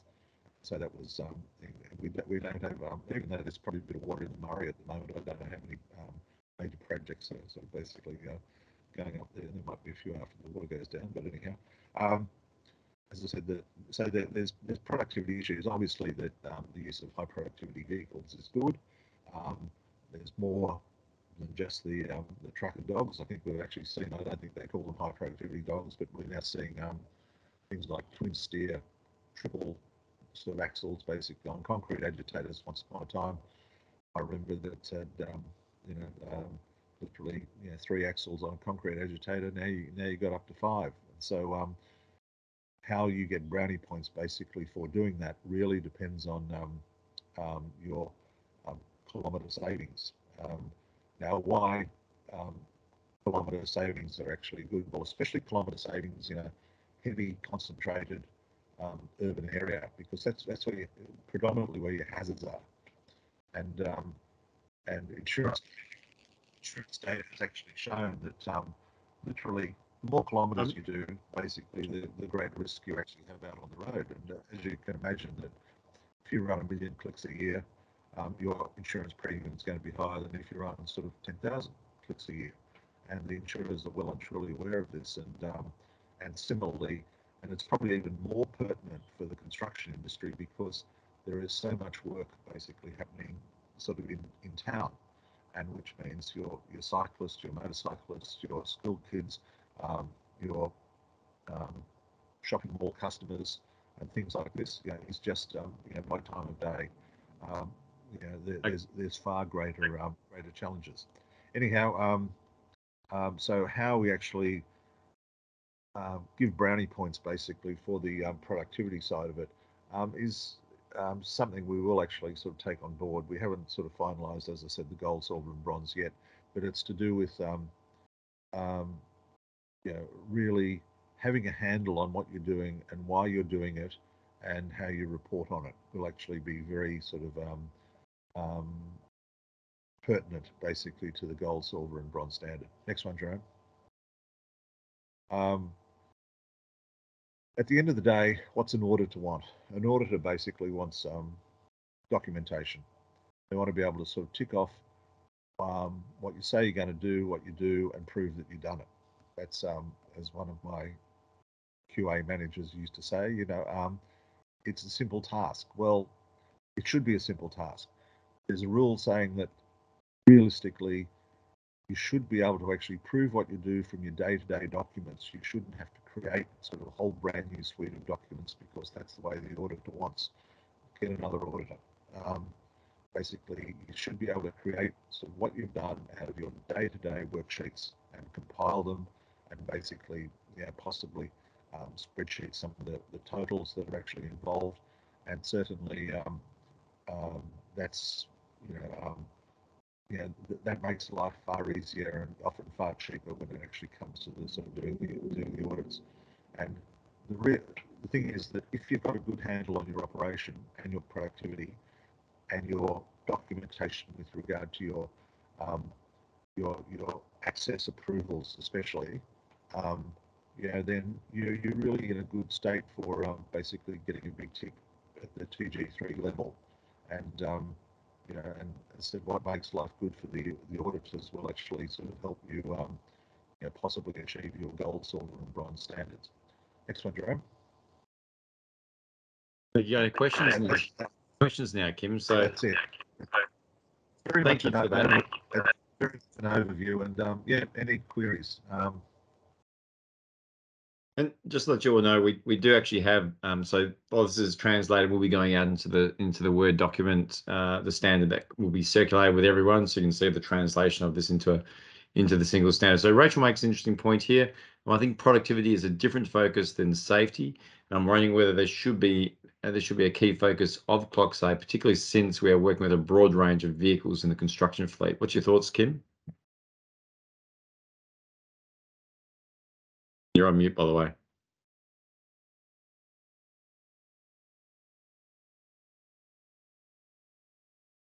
Is that back online now? You're online now. Yeah. No. Productivity and safety are actually bedfellows. The 3 studies done so far on high productivity vehicles, just as an example, the kilometre savings basically save fatalities. They are related. That, as I said before, if you do 1 million clicks as opposed to 10,000, if you can do your task if you take something like a BAV quad saves 42% of the kilometres that you would do with 2 V doubles. Now there is a safety benefit basically in that. The two are inextricably linked. They're 2 different words, but there are absolute savings basically because of productivity. It's not, at the end of the day, everything that I've mentioned has an underlying safety focus about it. And so, and productivity is part of that basket, as with the access approvals, basically, and the route planning itself, because the particular tools you use for route planning, if you can actually bypass high hazard areas, great. If you can use great software with digital mapping to get around sort of particular problems, and as I said, you will also need route planning for the different types of vehicles, from your low loaders to your concrete agitators might have different routes. So bottom line, Rachel, yes, there is a very, very strong link between productivity and safety. So, and just for a clarification as well on that, like, it's not mean we're pushing organisations down that. It's probably exploring it and highlighting it as an opportunity where, if organisations were doing or planning to do it, they can actually use it for their systems. It's not saying, and on the barging one, just to mention, Sydney Metro used barging for some of their components on supplying their project. And I guess one thing is back to the very beginning. If you can eliminate the risk by taking it off the road, there's a great example of how you can do it from the very beginning on that as well. So, any other questions? Or if not, we'll be looking at taking a break in a moment. Just a quick. Yeah, just on the last one there, Jeremy, we're not suggesting people race out and buy a new fleet. In fact, most high productivity vehicle fleets, basically, they don't go out and replace the fleet tomorrow. It's done incrementally. That in most cases, the average turned out to be, even if you had a fleet of 200 vehicles, that most people put their toe in the water and probably have about 5 sort of PBS vehicles, for instance. And with the construction industry, we have seen the enormous emergence of 3-axle truck and dogs go to 4-axle truck and dogs, with then limited 5-axle truck and dogs and even fewer 6-axle truck and dogs. But they're all developing productivity, and they haven't gone out necessarily and replaced the whole fleet at once. Well, thanks, Kim. One last question here from Bill. Can you please detail how much industry engagement involvement has occurred to this stage? That probably goes back to your interviews, wouldn't it? Yeah, the 17 interviews basically that David's been undertaking, and they're being summarised with the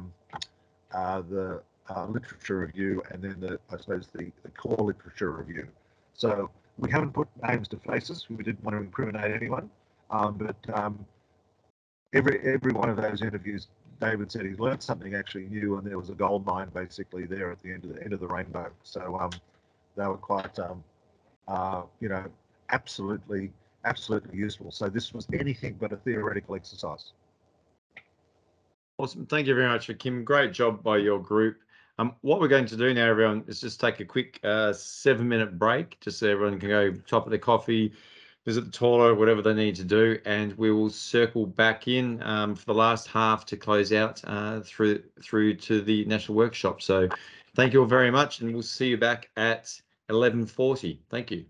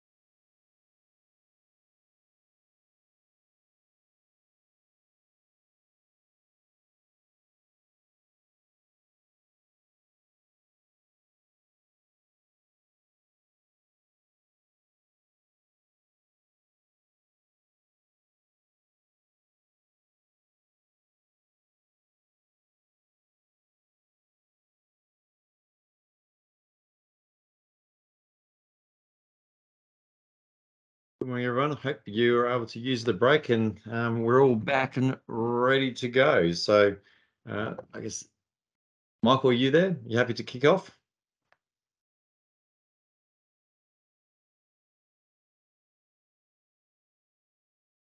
He's just stepped out of the room, Jerome. He should be back in a minute or so. Oh, awesome. Thanks for that, Luke. I'll just wait for a moment until Michael's back and kick it all off in a moment.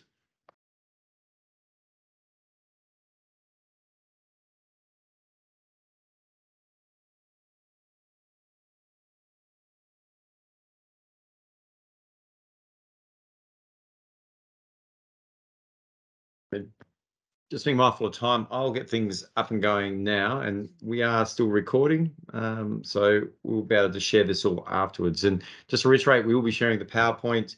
There'll be a link to the recording, and we will also be providing the draft standard following this workshop. So thank you all very much for your active contribution. So my name's actually, if you haven't realised, my name is Jerome Carslake. I chair the technical group 4 plus the overall steering group of the program, and I have the pleasure of doing it with Martin Toomey of Arts.ri and with the pleasure of Ruby Athonis from Swinburne, who's the support for this group now as well. So just moving forward, huge acknowledgements for this group. We have met regularly every sort of once a month, going through steadily moving all the components forward. You can see the broad range of inputs, and we've had a pretty strong core group moving it along. So thank you very much to those who have been contributing all the way through. And you can see the diversity of the groups.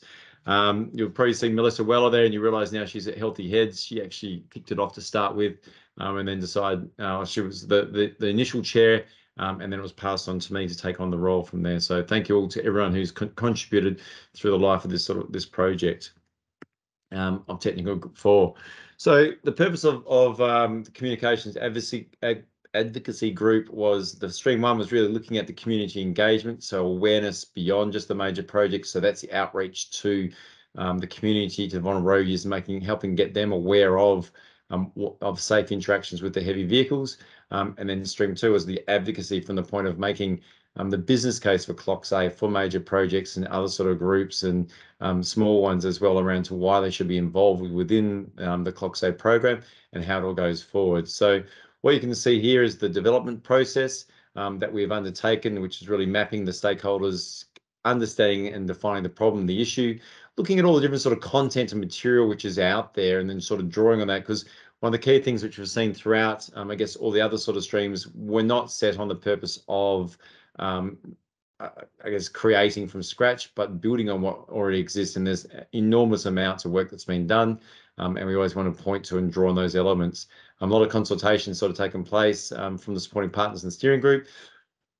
And then we've been sort of going through into developing the content, and you'll see that as we go through the components. And the last sort of part is obviously goes towards implementation, and then how do we monitor and evaluate the impact over time of outreach. So what you sort of see here is really sort of one of the key fundamentals as an example of learnings which underpins the CLOCS program over in the UK, and that's really just understanding which organisations have the greatest influence to work through the I guess the people in the supply chain and the projects along the way, and how they can sort of do it. So obviously regulators have the power of enforcement of those sort of components which flow through the clients, the principal and the fleet operators.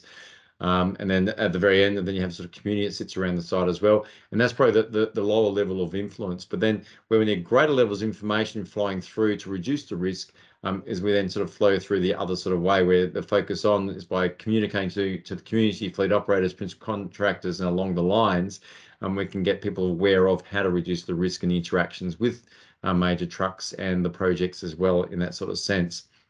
So to do this, in mapping the stakeholders, and it was great when I was chatting to Martin, they followed a very similar process when Arts.ri was coming along as to the power of influence and how you can sort of move groups along. So Rowan Gerard was the initial person who did a lot of work around this, and he did the consultation, identified the stakeholder groups, reached out, interviewed, had discussions, and did a breakdown into a segments to where all the different sort of groups sit, what sort of influence they have, and how that can go through. And we actually have a nice report that will be sitting on the website. As you'll see, all material will be shared from the technical groups that helps underpin the work that's been taking it all forward.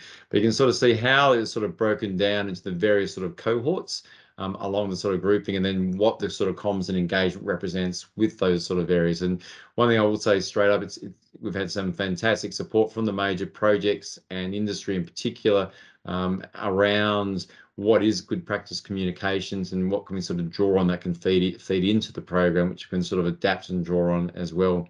And one of the powers of this CLOCS-A program is it's moving across the states and the jurisdictions and drawing them all together, because some of the content that we've been able to draw on industry in other sort of states have highlighted and said that that's just fantastic. Why haven't we got that locally? And that's what this will sort of allow us to draw through, to provide that consistent messaging up and down and to do the different sort of groups that we're all sort of talking to the same sort of line. There's not duplication or crossover or mixed messaging, and it's all going to be evidence-based and going through.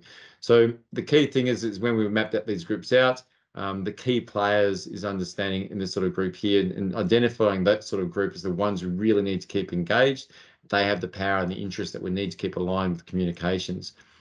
These are ones we're to keep informed, and they have sort of low power but high interest in what's sort of going on, and they could sort of be the ones that can be quite impacted around the around sort of product lines or sort of logistics groups sitting on the periphery and those sort of things. And if you can keep them sort of satisfied as well, and then the ones that sing in this sort of tier sort of sit off to the side, but we just sort of keep them engaged as we sort of move along. And then as we're sort of looking at the process, they were sort of broken down, and Ryan went through and mapped these sort of out as to where the different stakeholders sit and where they're sort of sitting in those sort of areas. And that sort of really helped underpin when we sort of designed and pulled the components together. And it's sort of been fed back and presented to the technical group as we've met and moved them along on the journey in between each of the sort of sessions. So jumping straight in, what we decided is probably the easiest way to present the standard from regards to communication is mapping it out into, I guess, a table like this, which will sit in the back of the standard as an appendix. What we've tried to do is draw on where this sort of sits, and once again, you can see the responsible stakeholders that sits there, and you reflect back to their position of influence and how we need to move them along in those sort of areas. And they've sort of been broken down in sort of areas. And once again, we've aligned with, I guess, this is sort of sitting around the bronze, and this is then sitting around the silver gold. We've sort of lumped them together in those sort of areas. And then what we've sort of gone through is broken them down by the influences as well, which you can see across the side here. The key thing is the item line that sits along these components on this sort of element here. And then we have the tools and deliverables that allows that item to be met. And all those sort of components we picked up and translated and made available through the CLOCS-A website. We fed into it also. On the first sort of one, it's really just looking at contract clauses, having that sort of built into the component, and that once again applies just to all CLOCS-A sites. CLOCS-A members, so those are the organisations that sign up and become it. That's just providing the clear principles as to where you sit, and just recognising your membership logo, your role as acting as a champion, and what those requirements are. Next stage, we begin moving into what will be required to the different sort of sectors and where that sort of sits across from like this. For example, the first one is the membership sort of insignia. And when we say sort of all site entrances, we reflected once again and drawn on the approach over in the UK. And that would be like a CLOCS-A branding, depending on what that site will be. And that could be just a simple sort of poster as per what's taken place over in the UK with their approach. And the group decided as going through is we wanted to try and mirror as much as possible as to how things have been approached over in the UK, because quite some of the larger companies are international organisations. They have operations over there, and it's a lot easier case to make the same case if that's business as usual and working on the projects over there. It makes life a lot easier for replicating into Australia as well, and that's where we found quite a lot of synergies in that sort of approach. Contractor safe branding, that would then align with what's in the brand guidance, and that's all sort of being developed up at the moment, and basically it would just go up on there. One of the key things with everything, and you'll see this in the CLOCS-A standard, is making sure that there is a primary contact detail.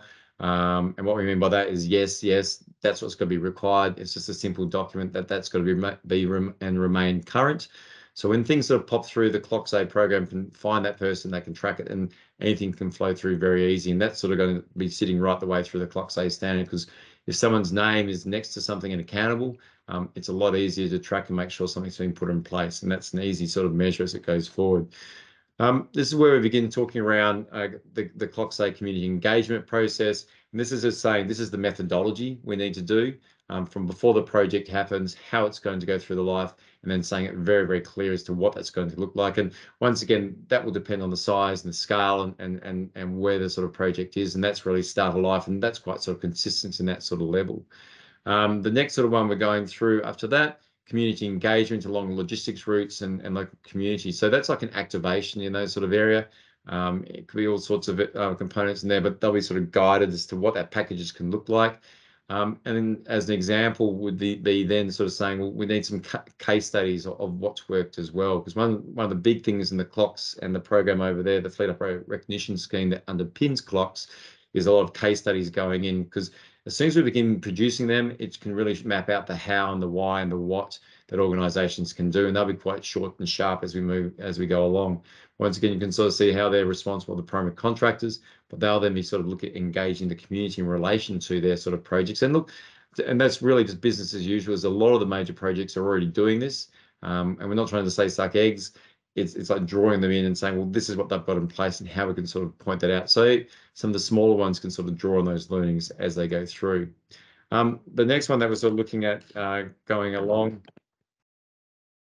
geez, I'm flying. So these are the other sort of codes. I won't go through them all in detail. We will be mapping them out as we move forward. As I'm just getting a prompt, I got it to close out. Key thing, as you can see here, is the case studies and template, as you mentioned. And we're sort of just saying, look, 1 per project, 3 per project, and that mirrors what's been taking place in the new Sydney Metro project. And then there's got to be a way of actually monitoring community complaints over time as well, and sort of recording where that's happening. Because one of the big successes of CLOCS over in the UK was when it was put in place, there was a big downturn in complaints to local government and other sort of areas as well. This is then going into the branding of the vehicles. What we're looking at for the insignias and those sort of areas, it sort of aligns with NHVS stickers. We don't want to be sitting and blocking it out. We can make it very, very clear as to what a CLOCS-A branded truck is. And then there'll be like other examples where you can go through and branding cyclists aware, exactly like pointed out where that sticker should sit. And also then looking at some vehicle activation programs, which can be linked into community engagements, and you'll just see them coming up and tick. For supporting outputs, these are a number of sort of things which are under development at the moment. I've touched on case studies. You can see a whole number of these which are being developed at the moment. This is just some of the ones which are working through, and there'll be a single front page mapping it all out. This is the ride along sort of approach which has been developed and it's undergoing ethics approval. It's a collaboration between Monash and Swinburne University. And the key goal for that is actually providing the opportunity for policymakers, influencers, other ones, groups to jump in a truck, spend a few hours in the truck, seeing through the eyes of a truck driver, recording via video the before and the after as well. So you can measure what their thoughts are. Because it's one thing to sit in the truck, but there's another whole different experience to ride along in a truck and seeing how other people interact with it. And we can document it, put it all through. And it can use that for branding to sort of, and messaging to show these that are going through. Toolbox Talks, big thing out to Victorian DOT and Rachel Carlisle. They're developing 3 at the moment with Swinburne University and Monash around adapting the heavy vehicle toolbox talk methodology, which NHV is doing, and we're looking at doing another 2 around urban driving and vision perceptions. These will then be created and they'll be publicly available. And the other part then is just making sure that all the branding, everything is in place. So we can make sure that everything is nice and easy when you go through it and can find it all. So I've covered a lot in that brief moment, so I'm open to questions, please. Thanks, Jerome. So I'll just go through the chat. Just a reminder, everyone, if you have any questions, please send them through in the chat, or if you want to put your hand up as well, you can do that. We do have a question that's come through from Bradley Glennon. So Bradley said, will benefits or concessions apply to those companies that participate and reach each particular standard? Not sure if you have an answer to that one, Jerome, or if that's one. I think it's like a broader question to the whole sort of program and interlinking with it all. And it comes down, I guess, to the risk approach of where we land with each sort of site and the standard and how that's sort of applied. So the benefit would be is they'll reliably get access to the site and the program, and they can meet that requirement, and it gives peace of mind that if you're doing that, you're meeting all the regulatory and legal requirements as well. and you also get a promotional benefits. So some sites may go up to the silver, for example, but the big thing is the reliability of for industry, for the tier 1 projects, any sort of projects, I should say, that everything's legally compliant, and also confidence to the transport mums, even small operators, that they can, if they meet those sort of standards, they'll know there's going to be the business that sits into those sort of stuff, and they can't get undercut by others as well. And that's the Safe Load program and the CLOCS program in the UK have all demonstrated that exact same thing. Once they sort of meet that, they can go through, and you've got reliability. And the last thing I'll just say is the goal is with the gold, silver, bronze, to the exact point when you think about MERV, is there's that continuous improvement. So once again, if you make the investment up in those sort of other trucks, over time they will sort of shift down, and that's going to be guided by the steering, the board of, and the industry group that governs CLOCS-A moving forward. Great, thanks, Jerome. No other questions in the chat, so cool. And I will just say, look, I've been very lucky and fortuitous with such a great group and very diverse as well. And I think that's what's helped with the richness of bringing it in. And everything has been very consultative. I think there's been sort of 7 or 8 different iterations of the CLOCS and the communications advocacy standards. So thank you all very much for your support.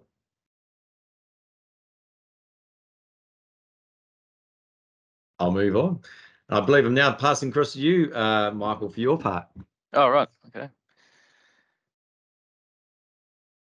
Great. So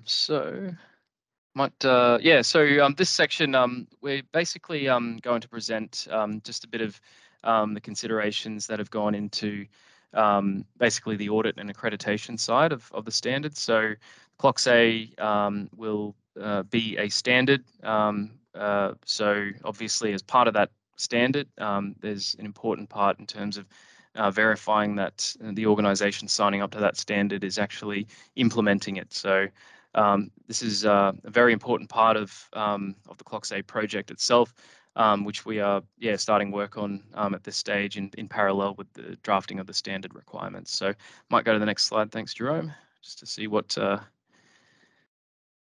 Great, cool. So so I'll just go through some of the considerations which have been put into writing the overarching audit framework.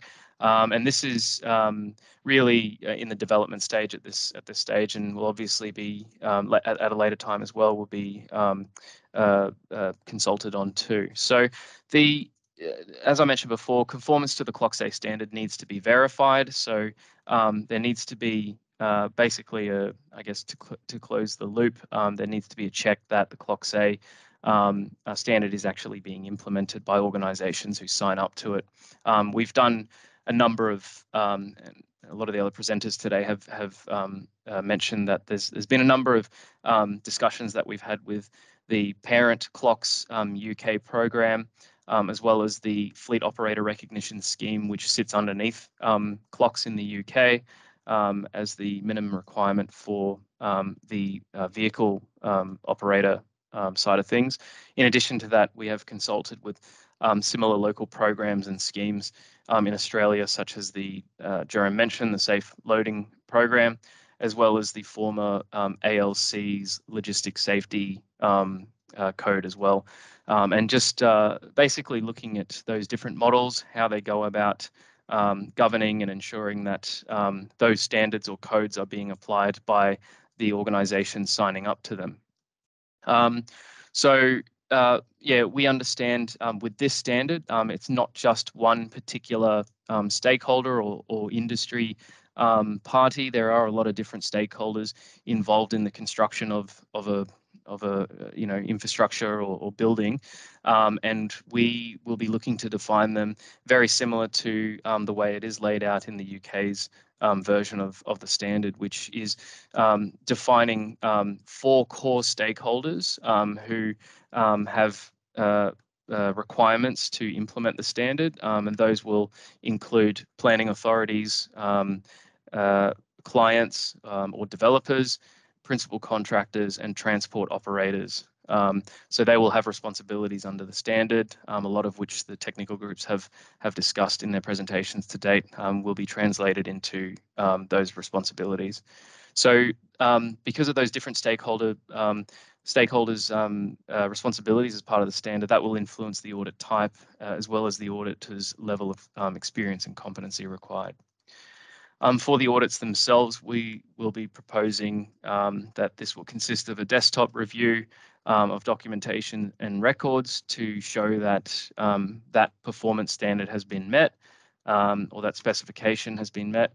And then that will be followed by a form of physical sampling to verify that implementation.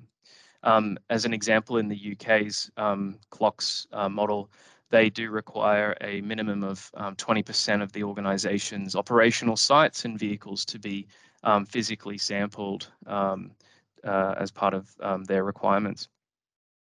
So the proposal for the accreditation following the audit is that would be issued following passing of the audit, and again, aligning with the UK CLOCS model, we are proposing an option for self-assessment in the following year if there are 0 findings from that accreditation audit or opportunities for improvement. Then the follow-up audit frequency will have to reflect the nature and level of findings, and auditors themselves will need to be independent to the organisation being audited, and the proposal is that the CLOCS-A managing body would appoint those auditors. So if you go to the next slide, thanks, Jerome. And this is a bit of a draft flowchart, which the steering group has prepared just to show what that would look like. And this will obviously be worked on and circulated for consultation as well with the CLOCS-A community. But essentially, the process for signing up to CLOCS-A is proposed that this would be through completing an application to the CLOCS-A managing body, who would then issue a self-assessment checklist for that organisation to complete within that first month.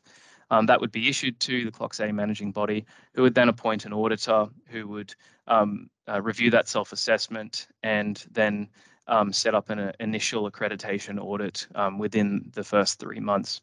Then depending, as I previously mentioned on the previous slide, depending on the findings from that audit, that would determine whether a corrective action plan would be issued or the organisation would then move down towards the self-assessment route following the first accreditation audit. So that organisation would be given accreditation in that green box following that, and then every other year they would have to go through again another accreditation audit.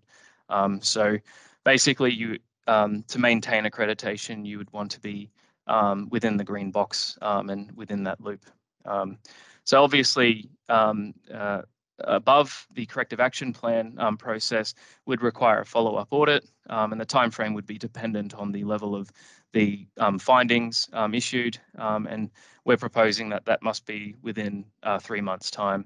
And then should the organisation close out those actions, they would then move down into the accreditation green box.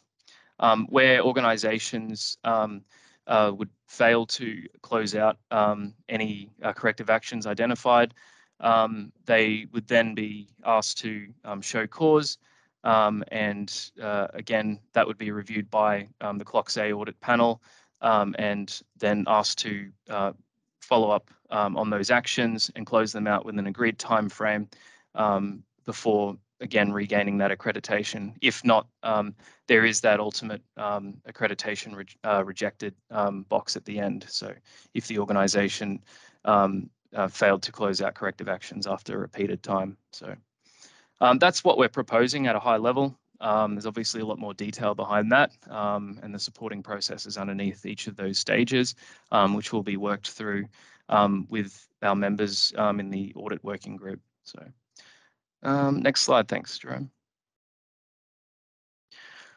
So this is basically what I've just spoke about, just summarised in this slide. So yeah, as I mentioned, the self-assessment would be conducted within the first month. conformance to the standard would be verified by an independent auditor within that 3 months. Yeah, I just mentioned basically all those points in that flow chart. So I think the last thing, just in regards to the auditors as well, considerations as well, there will be a pre-qualification process which will be established for auditors approved for CLOCS-A auditing. The auditors would be qualified to a lead auditor for safety management systems with a transport and logistics and construction experience, or both, and they would be allocated to that particular audit when required. And auditors would be assigned by the CLOCS-A managing body and endorsed by the steering group, as well as that their experience and competency requirements will have to be commensurate to the level of audit complexity required to undertake against the CLOCS-A standard. So that's basically, sorry, next step. So yeah, obviously this is sort of happening in parallel with the standard now. So we're sort of about 6 months behind the standard development. But we'll be looking at yeah, drafting this framework and process by the audit working group in the next few months, having that ready for March next year. The audit and accreditation, so that will result in basically an audit and accreditation business rules and standards document, which will need to be completed by May next year. In addition to that, with the actual standard being drafted, a self-assessment and audit tool will be developed as well by the tool. So I think that's it. Yeah, so happy to take questions. I think we've got a few in the chat. Yeah, we do indeed. So I knew you get some good ones in. So Cool. First one we've got is from Thomas. How are the inherent risks of the participant activities and business model taken into consideration when auditing and in-field assurance? E.g., a 100% direct-owned fleet would have a different risk profile to a subcontractor or non-driver affiliated arrangements. I guess it's one of those fundamental questions that pops up every time. Yeah, definitely. So it's a good question, Thomas, and the answer to that question hasn't been, we haven't got an answer to that question at this stage, but it will have to be considered. Obviously, I understand there is a different risk profile between large companies versus smaller organizations, as well as the sophistication of, their resources and processes that they have in place already in those organizations. So that will need to be taken into account from guidance for the audit and accreditation business rules, as well as in the discretion as well of the auditor as well. So they need to understand the difference between the owner-operator's business model versus a prime contractor who has hundreds of trucks. So, yeah. And that's a good segue to the next one as well. It's from Robin. Who will be responsible for covering the costs of conducting audits at 20% of sites? So for a large national company, this will take weeks and incur considerable costs. Great question. Yeah, it's a good question. Again, this we haven't got to that yet. There will be a cost, obviously, for audits to be undertaken. So that will be worked out in the next stages as the managing body is appointed, and there will be basically a scalable model that's produced by that body. So, but there's still a lot of work to go on with that in terms of pricing and costs. And I think on that, I'd recommend, Robin, just making sure we'd love to draw in some industry partners to the audit group to help guide that, because one thing is not to add a massive in cost and everything on the operation doing business, to prove safety on that and to be very practical as well as what's reasoned. So following this, would certainly invite you and a few of the other ones to come in and be part of the audit risk group to help take it all forward. Another question here from David. 0 OFIs is a high benchmark. I get the NCRs, but question the OFIs. Any background on the position? So zero OFIs. I'm just trying to might want a little bit more elaboration on that one. So David, would you like to pose the question to Michael? Yeah, sure. It just said that you essentially to pass the audit, you needed 0 NCRs and 0 OFIs. That's an unusual audit position. And, okay. Jerome, you're just sharing your. outlook at the moment. Apologies, sorry. I just had a question emailed through, sorry. And I think that also probably goes back to, Robin's comment around the costs, that all of a sudden you start to generate a side industry with auditors making a lot of money out of this. So, yeah. Yeah, exactly, David. We don't want to do that. That's not the intent of this scheme. The intent of this scheme is for safety, and we don't want to generate, as you said, a side industry here. So just a bit of clarification: the OFIs, I believe, went into the accreditation stream. So if you go back in the slides, Jerome, I think we've got a. If you go to there. So sorry, that should say 0 NCRs / OFIs, as in if there are OFIs, you would still be accredited. Apologies if that was a bit hard to I'll look at rewording that bit better. It's probably within the green box. It says 0 NCRs or OFIs. Correct. Audits. Yeah. So if they're, just to clarify, if there are OFIs picked up in the audits, that doesn't mean that you haven't met the standard. It just means that there is things that could be done to improve. So I do apologize for my email came up and it was a question regarding it, so I thought I better have a look. So, but feedback early. So, any other questions at all that people would like to pose? Because this is the high level, and there's all the nuts and the bolts that fall in following this, Michael. So, one thing we'll put out as an invitation to a few industry people, if you'd like to help up, help guide.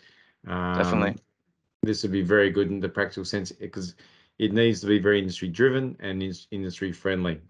This isn't about, the goal is to make life easier, more efficient, more reliable as it goes through, which is the whole point of what's been happening over in the UK. Cool. I think that's it for now. So what we'll do now, the next one I'm sort of responsible for delivering on, talking to, is the governance and sustainability and membership of the program, because one of the deliverables of it is creating the sustainable approach that's going to put this all in place and take it all forward.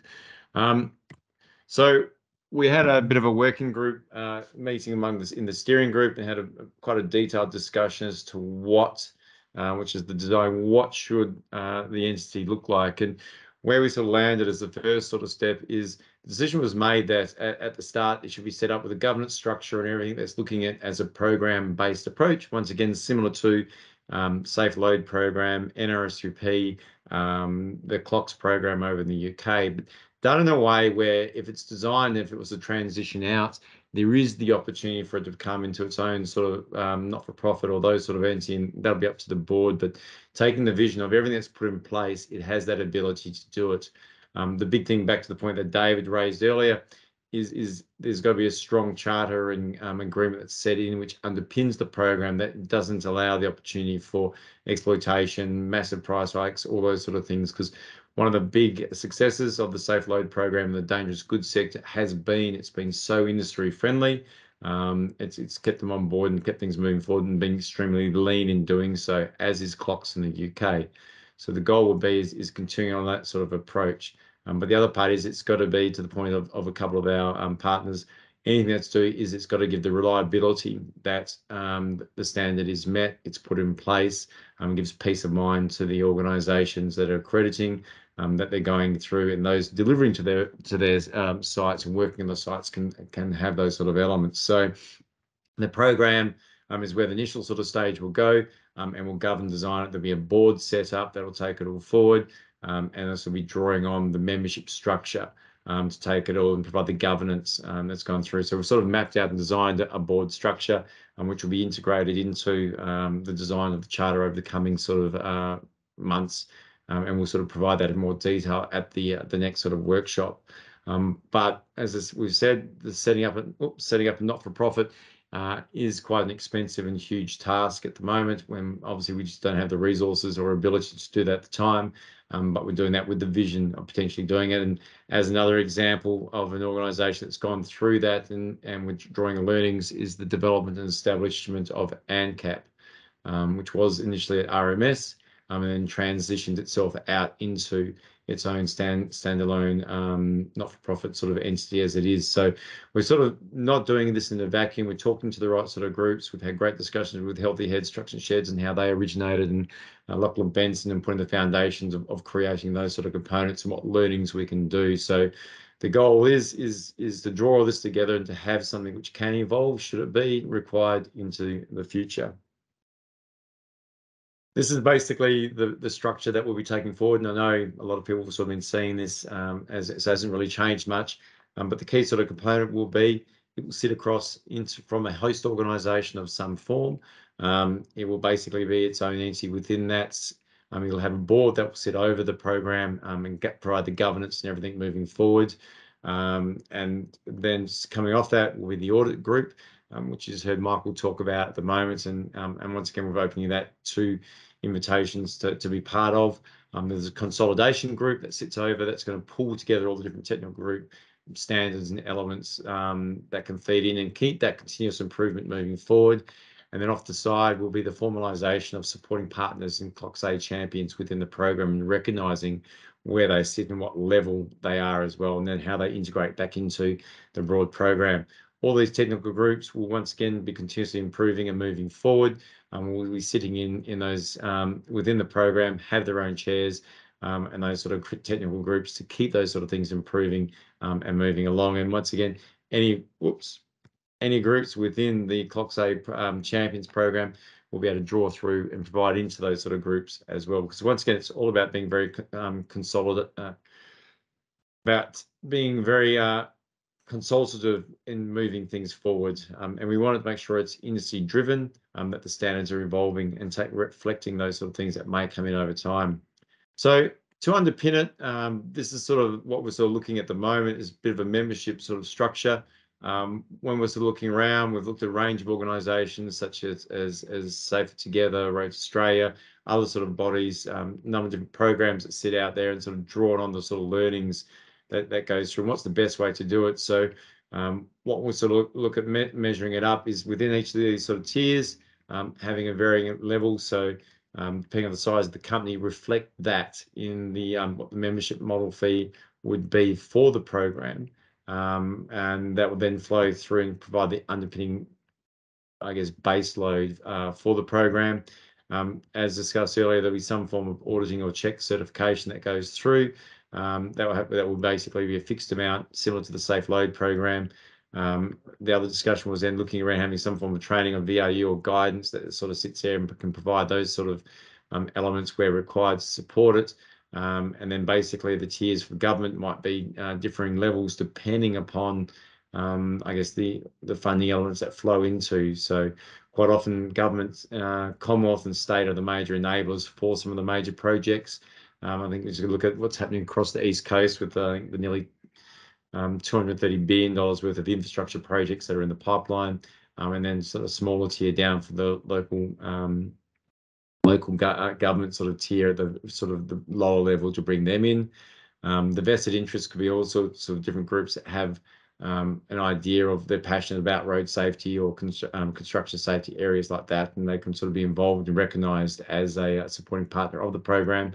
And then philanthropy may be someone who has been involved or touched by road trauma in some way, or an organisation that wants to step up, or could even be other elements that can feed into that. One thing which is emerging a bit more, which isn't philanthropy, but could be also enforceable undertakings which have taken place in the sector, which could flow back into the program, which we haven't touched on in there as well. But that's what we're looking at for the membership sort of structure of the program. And that's what's sort of proposed at the moment as it sort of goes out. As mentioned, the key thing is also then going out and finding a new home for where the program will go. What we'll be doing is establishing a selection panel, and we're about to begin sort of locking down seed funding to get it up and going in the initial sort of phases of its life, what's moving itself forward. We'll go through and develop the EOI and what the key selection criteria will be. And for the why, I'm confirming with Austroads at the moment, and they're quite open to being used as the channel to get the expressions of interest out to become the host, and because they have a very strong, secure, and a broad network which can issue it. which will go through, and any organisation will be able to tender to host the program, and we can find it its right sort of home. Once we've gone through and interest has been confirmed, we can also discuss it, share insights with any of those that may be looking at doing submissions. We'll have a clear date for locking and closing it off, which we'll be locking down and mapping out shortly. And then from that, we'll be going through a selection process, and the final stage is really we'll be just providing the preferred host to NHVR to agree that's where the home will go, and then the letter of agreement will be issued to take it all forward. And then from that point, we'll be then transfer timelines into the new sort of host with all the elements that support it. So that's what on the governance. Any questions that people would like to ask or throw, or even idea bursts which may have been missed or not considered?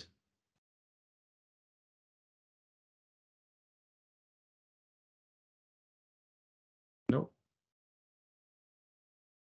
Great. I'll move on then if there's any other sort of comments. So just the other elements of the program, following on from today's session, we'll circulate the PowerPoint and draft standard as mentioned, and we'll also do a link into the video for this as well, so you can all draw on. At the moment, we just sort of thought, look, and this is to be confirmed as well, we're looking at maybe 6 weeks and then some more detailed stuff in the new year. But the goal will be if we can draw everything in, consolidation, feedback, and we'll also send this on to some of the peak associations for their comments, so they're sort of aware of it.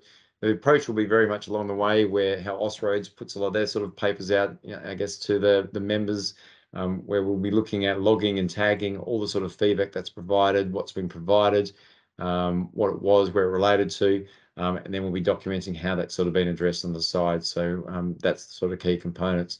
And then the goal will be the next workshop we'll be looking at finalising. But the key goal really is we're going to make this as consultative as possible moving forward, and integrate all sort of feedback that can go through and test it all. So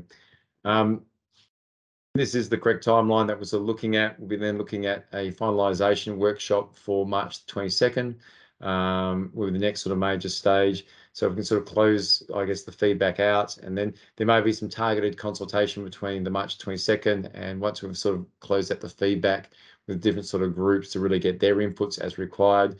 And then the goal is to have everything sort of finalised out by sort of June the 3rd. That's going to be done at the end. So I'd just like to acknowledge the steering group who've been helping guide this all forward. We've been meeting monthly, sort of evolved and changed a little bit as personnel or organisations and people change. But this is I guess the latest steering group that's been taking it all forward. I'd like to particularly acknowledge in there, I guess Michael Holmes has been the co-chair helping take it all forward, which has been fantastic. But none of this group, they've all taken leadership position in the technical groups, which has been spectacular. I am aware Michael Chan is stepping down as chair and in his role as he's got a new role moving forward. So great, big thanks to Michael Chan.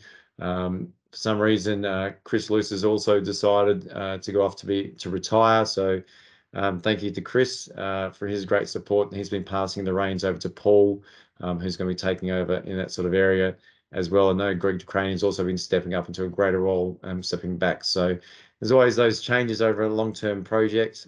So huge thanks to the group and to everyone. Everyone has contributed from this and been very active. So these are their organisations which have been very strong in taking this forward. And as you can see, Transport for London is one of the ones that sits inside and is recognised as the MOU moving forward. And then we have a whole lot of supporting partners as well, which I've got to sing out. These are ones who have signed on to the MOU, just to demonstrate, I guess, their tangible support for CLOCS-A over its as we've been developing as well. And any organisation can sign on to it as well. Feel free if you have not. We certainly would invite you to be part of it. So that is the end of today, but I'll open it up in case anyone else would like to add any other comments or questions they would like to throw out.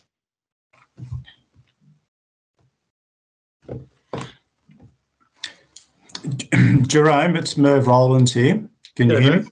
I can indeed. Just a sort of a more general question about the whole scheme. We've got, we're proposing different levels of, bronze, silver and gold, and depending on the particular infrastructure project that we're dealing with at the time, and the projects will have different levels and ratings that they'll require. How do we deal with an operator who may qualify for, you know, gold level logistics and silver level driver training, but only have bronze level trucks? What does he get? Is it just the minimum of, you know, whichever is the lowest ranked element of their business? I would say it would go to the lowest rank. Wouldn't you agree, Michael? Yeah, I think it would be the lowest rank. And when having a look at the CLOCS UK standard and also the FORS, well, the FORS is actually the standard that has the bronze, silver, gold progression. That's how it works. And then there is obviously, you know, an agreed time frame for progression up the tier. If you are, for example, if you're applying for silver or if you're applying for gold, you have to be making genuine attempts to get to there.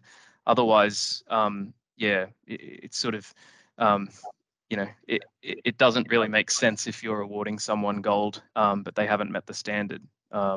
So that's basically how the model works in the UK's FORS accreditation.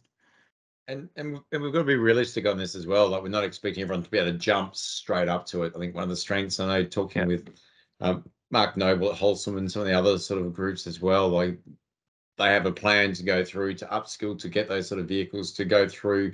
And you can't sit there and say, all right, everyone's go through this driver training, but if the driver training isn't available and you can't get it all going and you can't get all your drivers through it, but you have to show reasonable steps actually progressing. So there's got to be the practical components in it to what's realistic at the same time.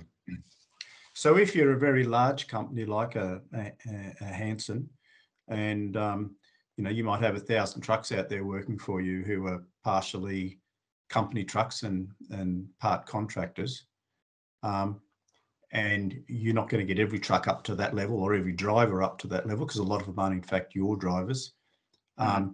If it's a silver level infrastructure project that and the company needs to be at silver level, can it just supply trucks and drivers who are at that level without having to have the entire company at that level?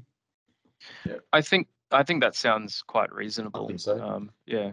And it's exactly what happened down here. I think once again, I'll use Wholesome as the example. I know they fitted a lot of their trucks with the left turn audible squawker, and they put it initially just on the projects that was servicing the Melbourne Metro project because it's a requirement, but didn't have it on all the other projects. But it didn't then, and because none of those other trucks serviced it, it was never a problem. I think that's got to be that practical side that comes into it. That being said, I think the learning that eventuated is they finished up putting on all the trucks as a result. So I think it's got to be always pragmatic into everything that we do, and common sense. And if at any stage, I think industry, anyone can put this back. If you can't sit there and if something stumbles over because it hasn't ticked the common sense box, then we shouldn't be going into this sort of approach. And that particular, I guess this particular topic is something as well that you know, is for discussion with the steering group and the CLOCS-A members as well. So that'll feature within the standard. So, great question, Merv. I think, and I hope that puts it, because I know it was the question from Robin up earlier, was also sort of talking about all the sites and all those sort of components. I think that's got to be that degree of sort of common sense, and I hope that puts Robin's mind at ease a bit as well.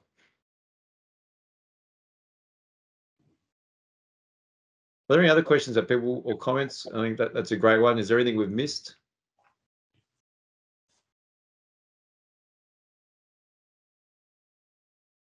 No? There's no more questions in the chat. Either that's a good or a bad thing. So we'll either get a lot more, but please do take the time to provide comments and feedback. And if you want to nominate to be part of any of the technical groups, or you wish to be part of the auditing, please do reach out. We want to always make sure we're open to comments and questions. And this is really just draft one version of the standard. And I think it will go through and review.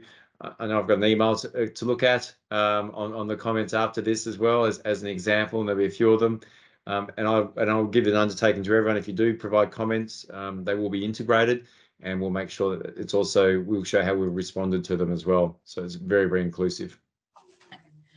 Jerome, sorry, it's Merv Rowlands again. Just a comment in case I missed it in any of the presentations. One of the tasks we have to do is develop a process for the, those running these infrastructure projects to rate their project as bronze, silver or gold. Yep, that's correct. And so that's something that it's, I know, Merv, you've been talking to Ian about that and others as well. It's very much going to be, I think, drawing on aspects from the other ones. And if there are any people who would like to help, as we tried to indicate, we try not to make this resource intensive anyone. It's more very consultative. If you'd like to have input into how to select or valuable insights on developing that tool, we'd be greatly appreciated, because we want to make that, as once again, common sense in doing it all. So Merv, I think we can have a chat offline following up from this now. Some heads coming up to, but I would open it up to the group, and I'll include that in the summary as an invitation for some of these areas where we've got some focused works coming on, and we would love some experts to come in to provide input. Are you happy with that, Merv? Yeah, no, sounds good. If we can, have input from as many who've been involved in running these big projects, who've got a good understanding of what the variables are that affect heavy vehicle and vulnerable road user safety on a job, then we'd love to hear from them, so we understand the different things, the different factors that we need to take into account when we try to quantitatively rate a project. Awesome. Thank you, Merv. And once again, appreciate all the great comments, kind words from everyone. We'll continue the consultative process of moving this all forward. If there's no other comments, we'll close it all out. So I mean, we're giving you some more of your day back. It's not very often you get a workshop that goes and nice and tight to the point. So, all right, I'll take that as a great break. Thank you, everyone. We'll follow up and circulate to everyone as discussed. So have a great day and take care out on the roads. Thank you, Michael, as well. Thanks, everyone. Cheers.